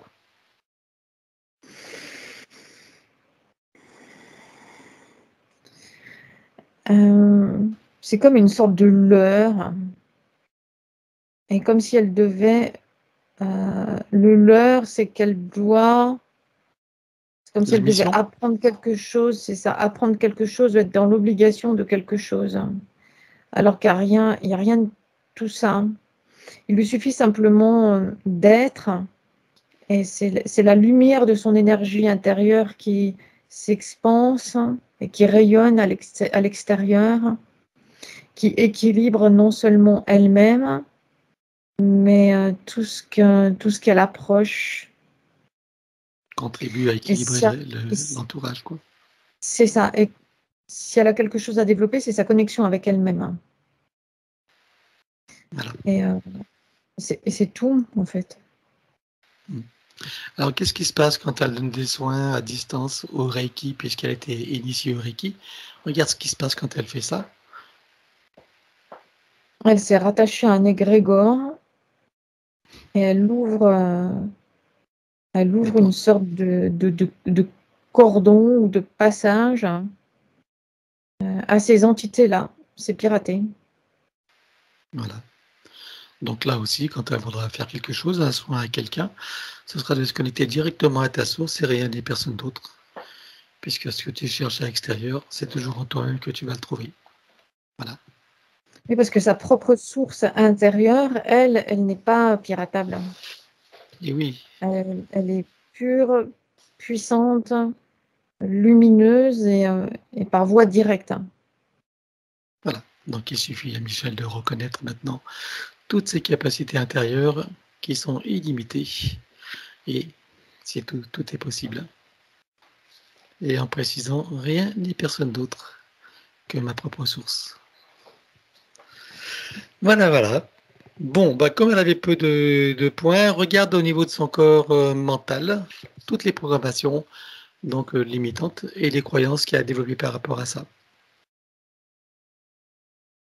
Il y a comme sur le corps mental, il y a comme plusieurs vitres qui sont légèrement décalées les unes par rapport aux autres et qui créent une sorte de brouillage dans le corps mental. Ça vient lui diminuer ses perceptions, les modifier en tout cas. C'est comme si tout était un peu embrouillé, même au niveau du mental, ou embrouillé ou décalé en tout cas. Très bien, quelles sont les croyances limitantes qu'il a développées à partir de ça? Qu'elle doit faire un effort pour voir clair, pour percevoir clairement, pour ressentir les choses clairement, et qu'elle doit faire des efforts pour passer par-dessus ce qu'elle, on va dire, cet amoncellement de programmes de brouillage. Ce qui était en partie vrai selon sa ligne de temps, compte tenu de ses interférences. Oui. Sur cette nouvelle ligne de temps, qu'en pensent maintenant ces autres parties avec tout ce qu'elles ont vu, compris, entendu et intégré?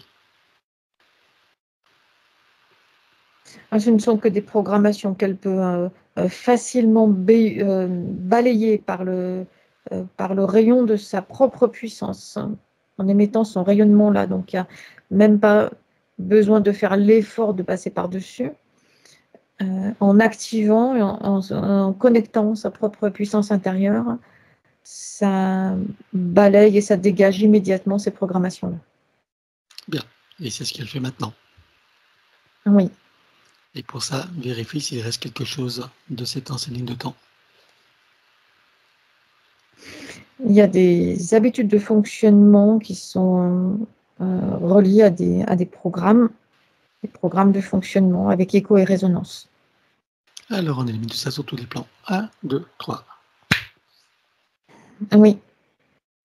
Maintenant que j'aimerais que tu reviennes sur son ancienne ligne de temps et que tu regardes son corps émotionnel et toutes les émotions et les sentiments qui étaient liés à cette ancienne situation.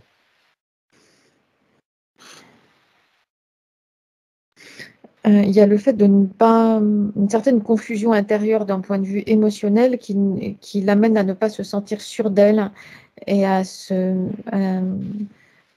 avoir une mauvaise image d'elle-même.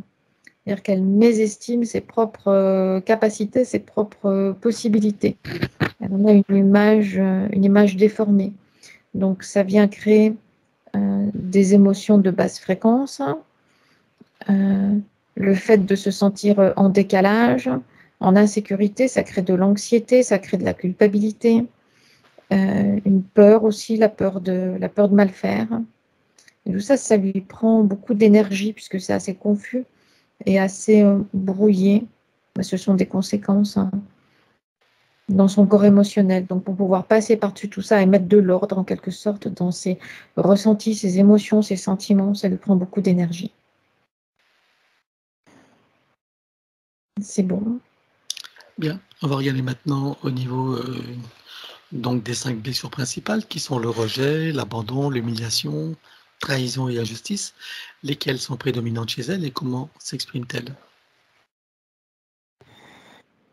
Il y a ce ressenti d'être seul et abandonné dans l'incarnation sans avoir aucune indication comment fonctionner et comment se diriger.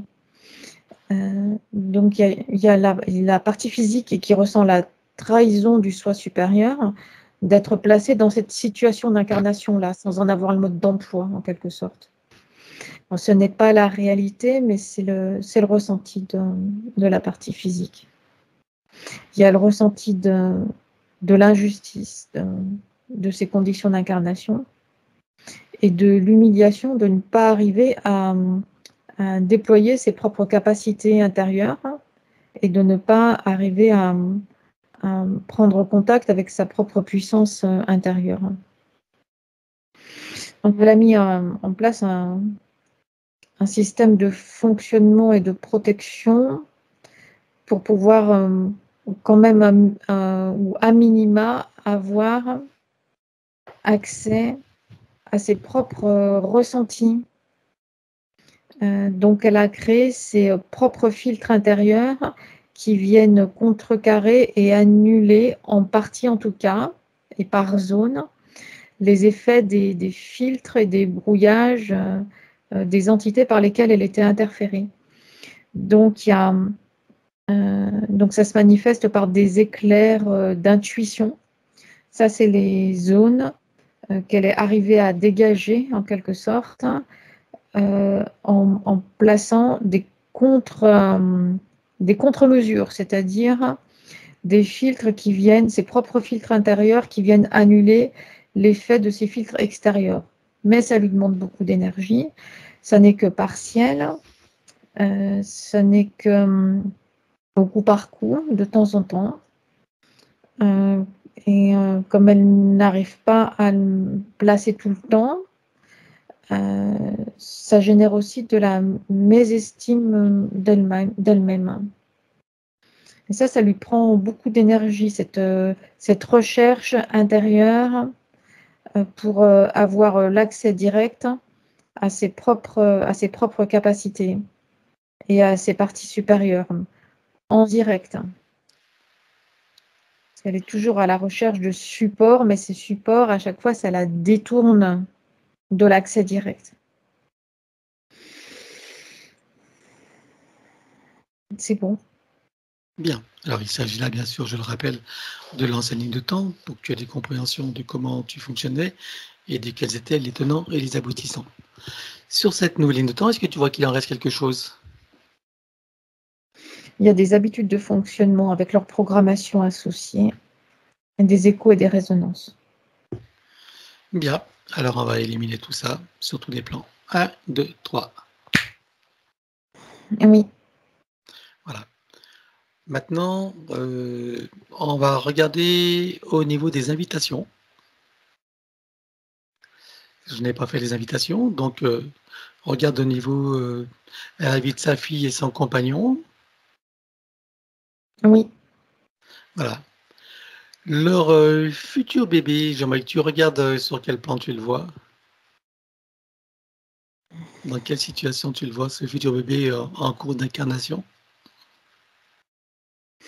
Il est dans son propre espace de développement et de déploiement. Il est autonome dans son développement. Ok, tu veux dire qu'il vient librement? C'est lui qui a choisi cette incarnation? Oui, Très bien. Bon, dans quel état d'esprit tu le vois là? il est autonome, c'est-à-dire que clairement, il n'a pas besoin de nous. Voilà, bien. Alors, donc, donc son ami le médecin, celui auquel elle pensait, ses amis de cœur, sa famille en général. Oui, Voilà.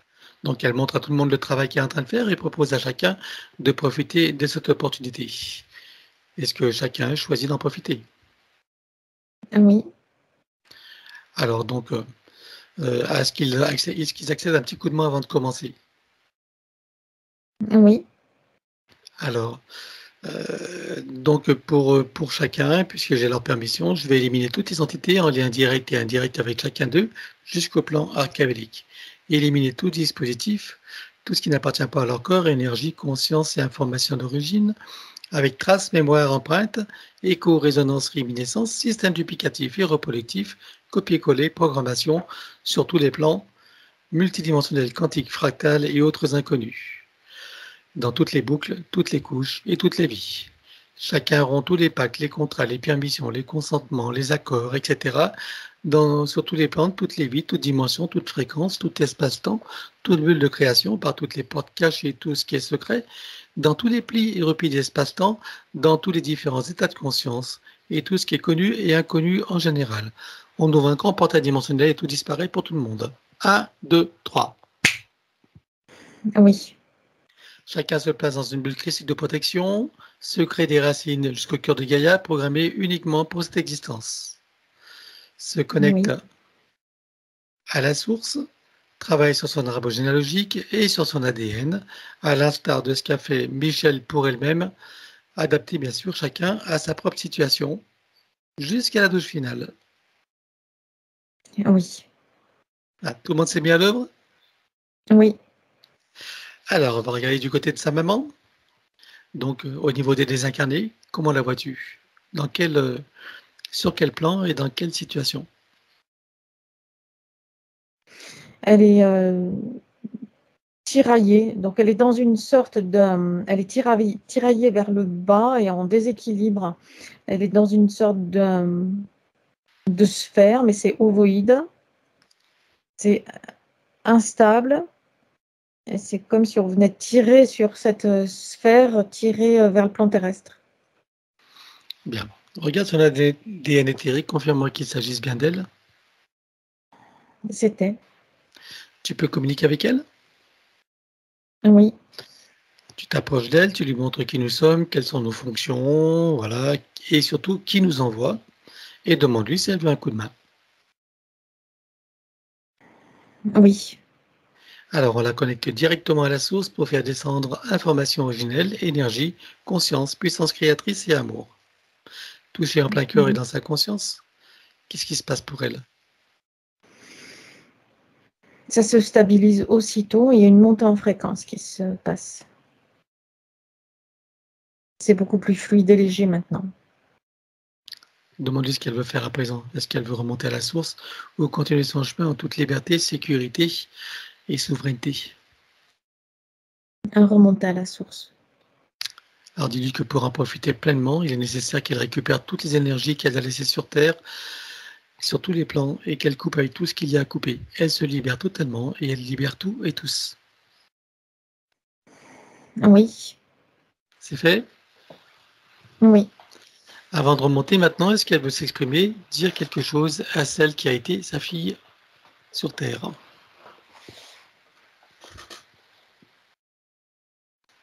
Ah, il y a l'énergie du soulagement, de l'équilibre et du bien-être. Enfin, elle est libre, tranquille et surtout libre. Elle lui envoie une énergie d'amour inconditionnel, apaisante et calmante, avec l'information que tout va bien maintenant et qu'elle peut s'en aller libre et tranquille maintenant. que l'apaisement est là et il est diffusé sur les deux plans, même plus que deux plans. L'apaisement s'est diffusé sur plusieurs plans simultanément, y compris jusqu'au plan 3D. Donc celle qui a été sa fille peut être apaisée maintenant, libre et tranquille, elle aussi. Et elle remonte. Eh bien, nous la saluons. Oui. C'est bon. Bien. Eh bien, on va regarder maintenant son papa. Sur quel plan le vois-tu et dans quelle situation?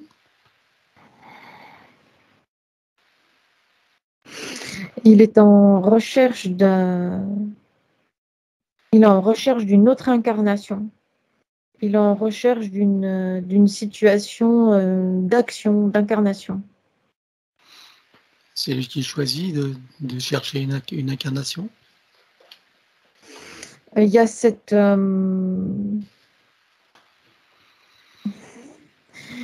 envie d'expérimentation, d'action et d'expérimentation. Et l'incarnation, c'est ce qui lui est proposé. D'où son intérêt et son attention posée dans cette direction. Et ça lui est proposé par qui? Les entités qui gèrent les roues d'incarnation. Très bien. Donc, tu peux communiquer avec lui? Oui. Voilà. Donc, tu t'approches de lui, tu lui montres qui nous sommes, pourquoi nous sommes là, quelles sont nos fonctions, et surtout qui nous envoie, et demande-lui s'il veut un coup de main. Oui, puisque ça, c'est comme si ça, il y a comme des blocages, ça rebondit, ça ne va pas dans une direction donnée. Oui. Alors, on le connecte directement à la source pour faire descendre information originelle, énergie, conscience, puissance créatrice et amour. Touché en plein cœur et dans sa conscience, qu'est-ce qui se passe pour lui? Oui, c'est beaucoup plus léger. Il y a une montée en fréquence qui se passe et qui lui fait prendre de la perspective par rapport à sa propre situation. Bien. Est-ce que maintenant, il peut voir qui était derrière, qui sont derrière ces roues d'incarnation, tous ceux qui gèrent ça, qui le poussaient Maintenant, à oui. l'incarnation? Ouais. Maintenant, oui. Comment est-ce qu'il réagit? Il y a de la colère, de l'agacement aussi, une sorte d'énervement et de colère de cette fait berner aussi. Très bien. Alors, donc, il se rend compte maintenant de tous ces systèmes de la fausse matrice, de tout ce qui est derrière. Oui, Ça fait partie de ses bagages de connaissances. oui. Bien. Alors, qu'est-ce qu'il choisit de faire maintenant? Est-ce qu'il veut remonter à la source ou continuer son chemin en toute liberté, souveraineté et sécurité?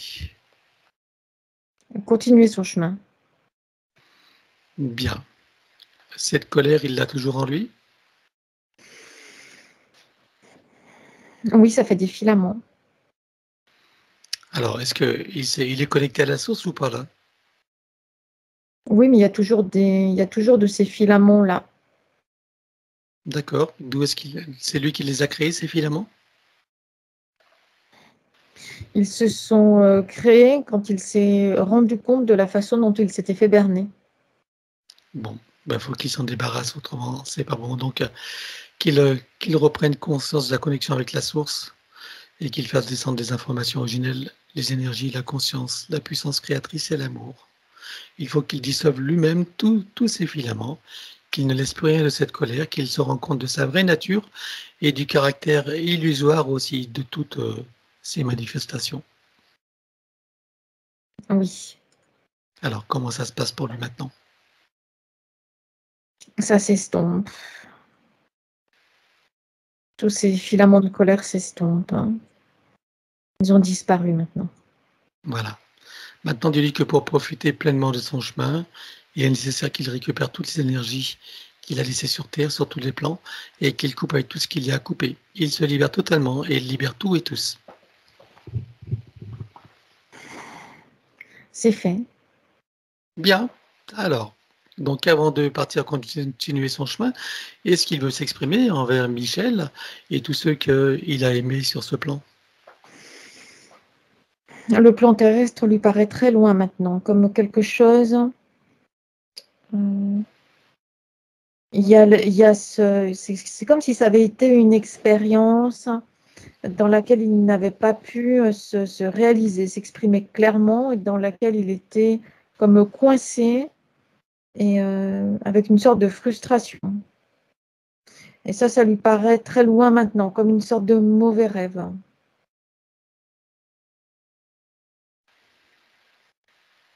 Un complet décalage avec le plan sur lequel il se trouve maintenant. Il reconnaît celle qui a été sa fille. Il la remercie par l'intention, cette intention de remerciement, de soulagement aussi, d'avoir pu se dégager de tous ces systèmes-là, de tous ces fils-là. Il perçoit comme comme s'il avait été pris dans un écheveau de fil, cette période-là où il était incarné sur le plan terrestre. Et puis il remonte. Eh bien, nous le saluons. Oui. Enfin, il continue son chemin. Oui, mais c'est vers le haut. Ah, d'accord. Ok. Donc, il remonte pas la source, mais il monte donc dans les fréquences. Dans des sphères des fréquences beaucoup plus hautes et légères. Bien. C'est bon. Alors, on va revenir à Michel. Oui. Regarde si elle a des liens toxiques, quels qu'ils soient. Oui. Alors, on les élimine sur tous les plans.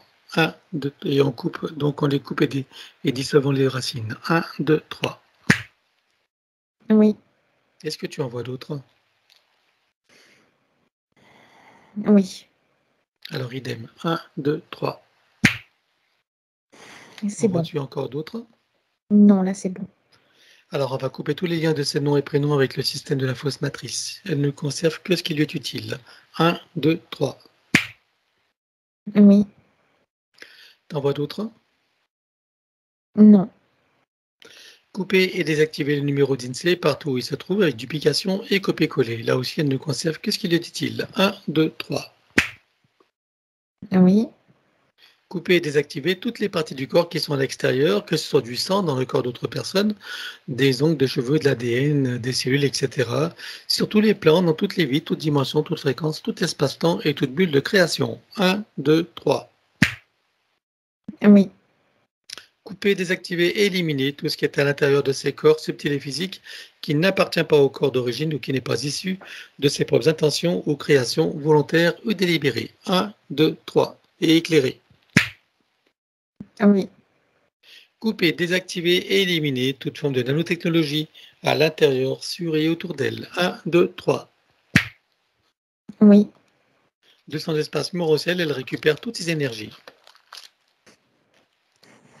Oui. Activation du diamant du cœur avec à l'intérieur fleur de vie, graine de vie et double l'hémiscate activé. Oui. Connexion à la grille cristalline. Oui. Connexion à la grille magnétique originelle. Oui. Connexion à la particule adamantine originelle. Oui. Connexion au soleil central. Oui. Activation de l'implant neutre qui est, je le rappelle, le point zéro qu'elle peut activer à tout moment par l'intention. Oui. Processus de rajeunissement et de régénération. Activation de la particule divine dans son cœur qui déclenche la fontaine de jouvence énergétique qu'elle peut ressentir dès maintenant, et toi également, si tu veux. Oui. Activation des fonctions de l'ADN en lien avec la régénération et le rajeunissement. Oui. Programmer et informer la cellule mère de générer des cellules saines, vigoureuses et en pleine puissance et connaissance de leurs missions respectives, en particulier celle du rajeunissement et de la régénération. Oui. Connecter la cellule mère au chakra cardiaque, au cœur de Gaïa et à l'essence. Oui. Stabilise, sécurise et pérennise. Oui. Maintenant, nous allons procéder à l'auto-guérison. Elle place sa conscience dans l'espace morantiel. Oui. Et pour chacune des parties qu'il nécessite, elle fait descendre information originelle, énergie et code. Oui. Installe l'arbre de création et l'active dans les deux sens. Oui. Installation de fleurs de vie, graines de vie et double némuscate activée. Oui. Elle crée son baume de vie régénérant et l'applique à l'intérieur, sur et autour d'elle, partout où c'est nécessaire, y compris sur son corps, comme un lifting. C'est fait. Tu le programmes pour être stable, équilibré et pérennisé. Oui. À présent, on va revenir sur son ADN avec ce qui a été fait jusqu'à présent. Combien vois-tu d'hélices présentes, combien sont connectées et combien sont activées? Il y en a 7 connectés et 6 activés. Elle peut activer la 7e? Oui. Allons-y. C'est fait. Peut-elle rajouter de nouveaux programmes? Oui. Allons-y également. Dis-moi quelle différence ça fera pour elle. C'est des programmes de déploiement, d'équilibre, qui déploient de nouvelles lignes de temps aussi. Ça fait comme des enroulements là, qui se déploient dans tout son espace énergétique. C'est bon. Stabilise. Donc, elle enroule son ADN avec autant de sinusoïdes d'énergie que nécessaire, issus de sa propre source. Oui. Stabilise, sécurise et pérennise. Oui. Maintenant, peux-tu me dire combien de temps il va falloir pour métaboliser pleinement sa séance? Entre 8 et 13 mois. Entre 8 et 13. Est-ce que tu vois donc des effets rapides et lesquels? Oui, sensation de soulagement, de bien-être, de légèreté. Est-ce que tu as des effets inconfortables dus au processus de métabolisation durant ces 8 à 13 mois, plus ou moins, suivant ses propres compréhensions et ses propres attitudes? Oui, il y a comme des retours à la situation énergétique précédente, hein. Des retours d'anxiété, de sensation d'être décalé. C'est le mental ego qui recrée ces sensations-là, puisque ça correspond aux phases de la métabolisation où les nouveaux repères ne sont pas encore complètement installés et les anciens ne sont plus là déjà. Donc le mental ego recrée le connu pour lui dans ces phases-là. Bien, alors on va aller dans le futur, au moment où la séance est pleinement métabolisée, totalement réussie dans sa meilleure version. Comment se sent-elle? Elle se sent stable, équilibrée, remplie d'énergie. C'est joyeux. Il y a une joie intérieure à l'intérieur d'elle, hein. Ça pétille, hein, ça s'expanse. Ça lui apporte du bien-être, hein, du plaisir d'être là dans l'incarnation. Alors qu'elle prenne le temps de le ressentir, de l'apprécier, de le savourer. Oui, Et elle le ramène ici et maintenant comme un téléchargement dans toutes les parties d'elle. Donc son mental ego, son élémental, sa conscience cellulaire, tous ses corps. oui, Voilà, pour chacune des parties, ça devient le connu, ça devient le nouveau repère. Et même des habitudes qu'elle peut programmer. oui, Stabilise, sécurise et pérennise. oui. Comment la vois-tu à présent? Équilibré, stable, tranquille, apaisé. Parfait. Alors maintenant, je veux qu'elle prenne conscience de sa connexion avec la source pour en ressentir toutes les connexions, toutes les énergies, toutes les sensations. Oui, Et chacune des cellules de son corps s'éveille, s'enflamme, s'illumine, vibre, rayonne, irradie, pétille. Oui. Et chacune des particules également, à Oui. l'intérieur, sur et autour d'elle, bien sûr. Comment la Oui. vois-tu maintenant? Et ça pétille tout à l'intérieur d'elle-même, de sa physicalité, de son espace énergétique. Il y a une joie intérieure qui est là. Et le plaisir d'être là, d'expérimenter, de vivre l'instant présent. Alors qu'elle prenne le temps de le ressentir pleinement, de le savourer, de l'apprécier, de s'en réjouir. Oui. Et elle va installer une programmation selon laquelle chaque fois qu'elle en aura envie ou besoin, elle ressentira cet état, même s'il est là en permanence. Oui.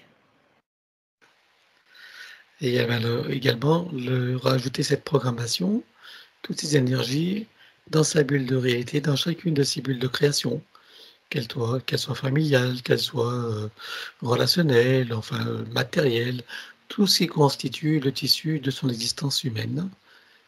Chacune des parties se réinforme et se programme.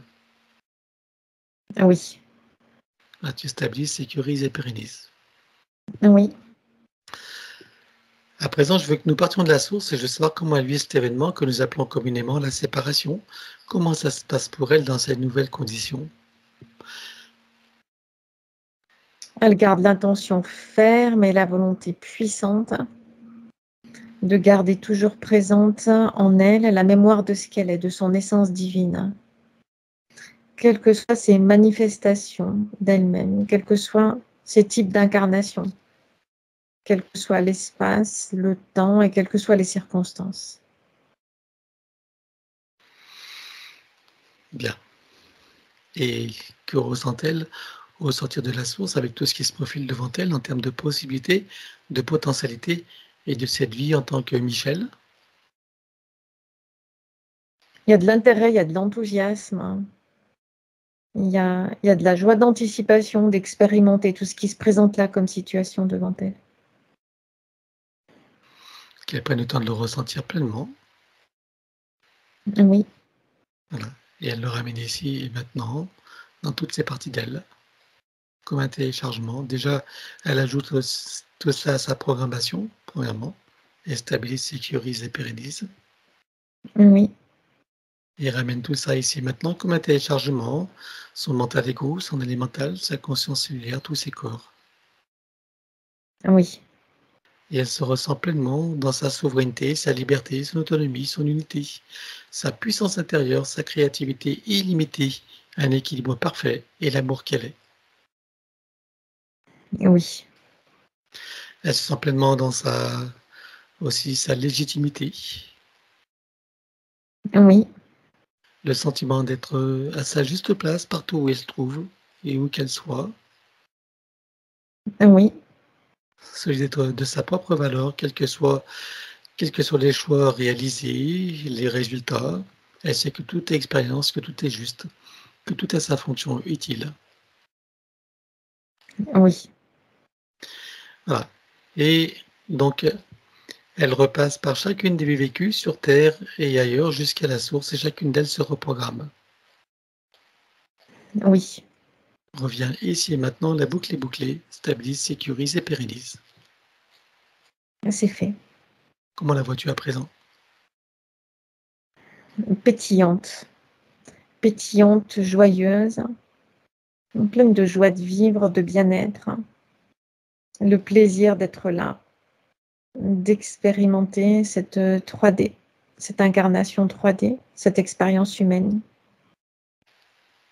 Il y a une joie plus profonde aussi qui est là, présente, et qui vient la placer, l'équilibrer dans l'incarnation. C'est bon. Bien. Eh bien, à présent, on va regarder son appartement. Comment le vois-tu? Il y a des vibrations, alors c'est pas partout, mais il y a des zones de vibrations dissonantes, hein. dans l'énergie du lieu. À quoi c'est dû? C'est lié à sa condition énergétique antérieure. Bien. Regarde les sous-sols. Est-ce que tu as des désordres géobiologiques, énergétiques, ésotériques ou autres? Non pas qu'ils viennent l'impacter. Alors, elle fait une puissante tornade et elle nettoie tout partout, sur tous les plans, y compris la mémoire des murs, les objets, les meubles, tout. Elle fait un ménage de fond en comble. Oui, Elle installe partout des fleurs de vie, graines de vie et double muscade activée, sécurisée. oui, Sur son compteur Linky, tu installes un multicoque que tu programmes.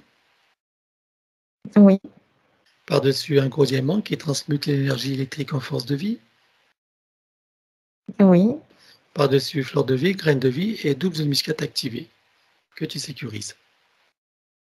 oui, Sur tous les plafonds, un gros boîtier qui va filtrer l'air à nanotechnologie, oui, produire par ailleurs un puissant effet Naguera, donc régénérant et rafraîchissant, qui favorise un sommeil profond, régénérant, paisible, avec un son et un parfum qui se modulent et tu sécurises. oui, Elle remplit tout son espace et donc de son énergie et de sa présence. oui, Elle le met dans une bulle critique de protection et elle également, et les autres occupants s'il y en a et s'ils le veulent. oui, Maintenant, nous allons programmer les protections de tous les différents états de conscience. Et tu stabilises, sécurises. oui, Relis le début et la fin de la séance et on stabilise, sécurise également. oui, Créer une bulle de l'instant présent et une bulle de fin de métabolisation totalement réussie dans sa meilleure version. oui, Les deux bulles fusionnent et s'expansent. oui, Elles vibrent, rayonnent, irradient et pétillent. oui, À l'intérieur son élémental, oui, toutes ces bulles de création et ces bulles d'intention qui sont comme une boîte à souhaits dans laquelle elle met tout ce qu'elle veut réaliser, manifester, concrétiser. Par exemple, son déménagement, la maison idéale. c'est fait. Par-dessus, fleur de vie, graine de vie et double muscade activée. Oui, Autour, le corps diamantin, donc en protection contre les influences de la conscience collective et on sécurise. oui, Et nous allons programmer la sécurisation de toute la phase de métabolisation et de toute la séance, du début jusqu'à la fin pour chacune, sur tous les plans, dans tout espace-temps, toute ligne de temps, tout plan de réalité, sur les plans fractals, multidimensionnels et quantiques, dans toutes les couches, toutes les boucles et toutes les vies. oui, Que chacune d'elles soit parfaitement sécurisée et donc inviolable et ininfluençable. c'est fait. Nous allons programmer à présent lors de sa désincarnation, donc elle sort de son corps au moment, en toute sécurité, voilà, quel que soit le moment, quelle que soit la ligne de temps, quel que soit son état, elle quittera son corps en toute sécurité, en toute liberté et toute souveraineté. Oui, Et où qu'elle aille, qu'elle remonte à la source ou continue son chemin. Et donc là, tu le programmes, tu sécurises. c'est fait. Et pour intégrer encore plus facilement la séance, tu vas donc baliser un chemin énergétique pour faire redescendre les informations et les énergies sur le plan physique. Oui, Stabilise, sécurise et pérennise. c'est fait. Et on va demander au sens supérieur ce qu'il pense de ce qui a été fait. Maintenant, il y a la connexion fluide, directe, libre et sécurisée entre le soi supérieur et la partie physique. Est-ce qu'il a des conseils à donner? Oui, la partie physique est équilibrée maintenant. Donc simplement par son intention de connexion, l'entière confiance en ses propres capacités et son intention de se centrer, de s'aligner, de se connecter. C'est ça qui active cette ligne de communication puissante, directe et sécurisée avec le soi supérieur. Comment vois-tu son âme? Elle s'est stabilisée, équilibrée, apaisée. Elle est dans une énergie d'apaisement maintenant, de bien-être. Elle est là, libre et légère au-dessus d'elle. Et sa partie subliminale? Elle s'est réénergisée. Elle s'est rapprochée de la partie physique. Elle crée les canaux de communication avec les différentes parties d'elle-même. Bien, alors ça va être la fin de la séance. Nous allons les saluer sur cette nouvelle ligne de temps et dans ces nouveaux partenariats avec elle-même et ses parties supérieures uniquement. Et dans cette nouvelle version de Michel, en ce jour de renaissance pour elle. Oui. Est-ce que tout le monde a terminé le travail? Oui. Chacun donc est invité à trouver son portail et sa cascade, et sous ces taux de très haute fréquence composés de sons, lumière, couleurs, énergie, rayons, parfums, géométrie, informations originelles, chacun peut ressentir à l'intérieur, sur et autour de soi, toutes ces énergies et en profiter pleinement. Oui. Dans la cellule mère de chacun, on installe fleur de vie, graine de vie et double les musclettes activées. Oui. Connecté au cardiaque, au cœur de Gaïa et à l'essence. Oui. Atome mère également. Oui. Particules de lumière mère, idem. Oui. Et on termine par la douche christique, or, diamant et bleu. Oui. Et suivant notre propre échelle de mesure, quelle était la fréquence de Michel avant la séance et quelle était la présent? 63 et maintenant 188. Bien, alors chacun est invité à sortir de son portail, le fermer derrière soi et retourner à sa place respective. Oui. Est-ce que tu es prête pour le retour? Oui. Parfait. Ah, tu peux ouvrir tranquillement les yeux. Coucou, comment te sens-tu? Bien. Allez, à nous Michel, tu peux remettre le son. Voilà. Voilà, nous t'écoutons. Merci beaucoup du temps que vous avez pris. Je me sens allégée. Quand tu disais joyeuse, stable, etc., c'est vrai que je vais pouvoir repétiller dans la vie, mais peut-être d'une façon plus équilibrée parce que je suis toujours bourrée d'énergie, mais ça sera peut-être mieux axé. Ah oui, il y aura forcément une différence, c'est évident. Compte tenu de l'ancienne situation.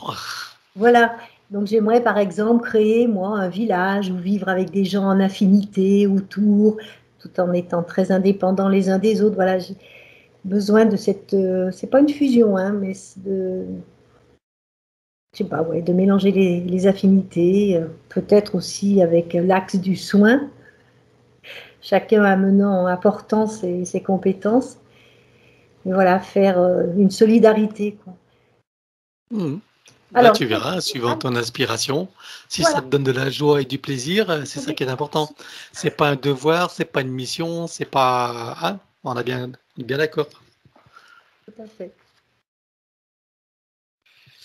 Voilà, on va Oui, donc je laisser t'ai guider. coupé la parole. Tu disais Donc, quoi je d'autre? disais effectivement demander à la source et de se laisser guider Voilà, sans hein, obligation. uniquement. Voilà. Il n'y a pas d'ange, il n'y a pas d'archange, il n'y a pas de guide, il n'y a pas de maître, il n'y a pas de. Hein, on est bien d'accord. Autrement, tu te connectes directement au monde archéologique et puis toutes les entités du bas astral, quoi. Hein, ou de l'astral. Voilà, donc comment ça t'a parlé, tout ce qu'Emmanuel a vu, a Oui, oui, rapporté? oui. Oui, oui, ce qui est formidable, c'est que ça a mis des mots, ça a conscientisé des choses, tu vois. Et c'est le but. Hein. Voilà, donc bon, en plus vous allez loin, quoi. C'est le passé, même le présent, qu'est-ce qui va arriver après. Donc enfin, voilà, c'est bon, je vais digérer tout ça et puis effectivement apprécier l'instant présent, beaucoup, beaucoup, beaucoup. Ouais. Bien. Donc, bah, tu as bien compris que c'est important de revoir ta vidéo, hein, Oui, oui, parce bien qu'il y a sûr. beaucoup d'informations, ça stimule l'énergie, donc voilà, profites-en. Bah, j'espère qu'on aura des nouvelles par, Oui, par mail, si tu veux bien, bien hein, de sûr. dire comment tout se passe pour toi. Et... Et même pour ta fille. Hein. Et je vous ferai un retour, bien sûr, oui, avec grand plaisir. Très bien. Donc la vidéo, on la publie comment? Alors toujours en flouté Ouais, ou tu l'avais finalement, en ouais. flouté? Ouais.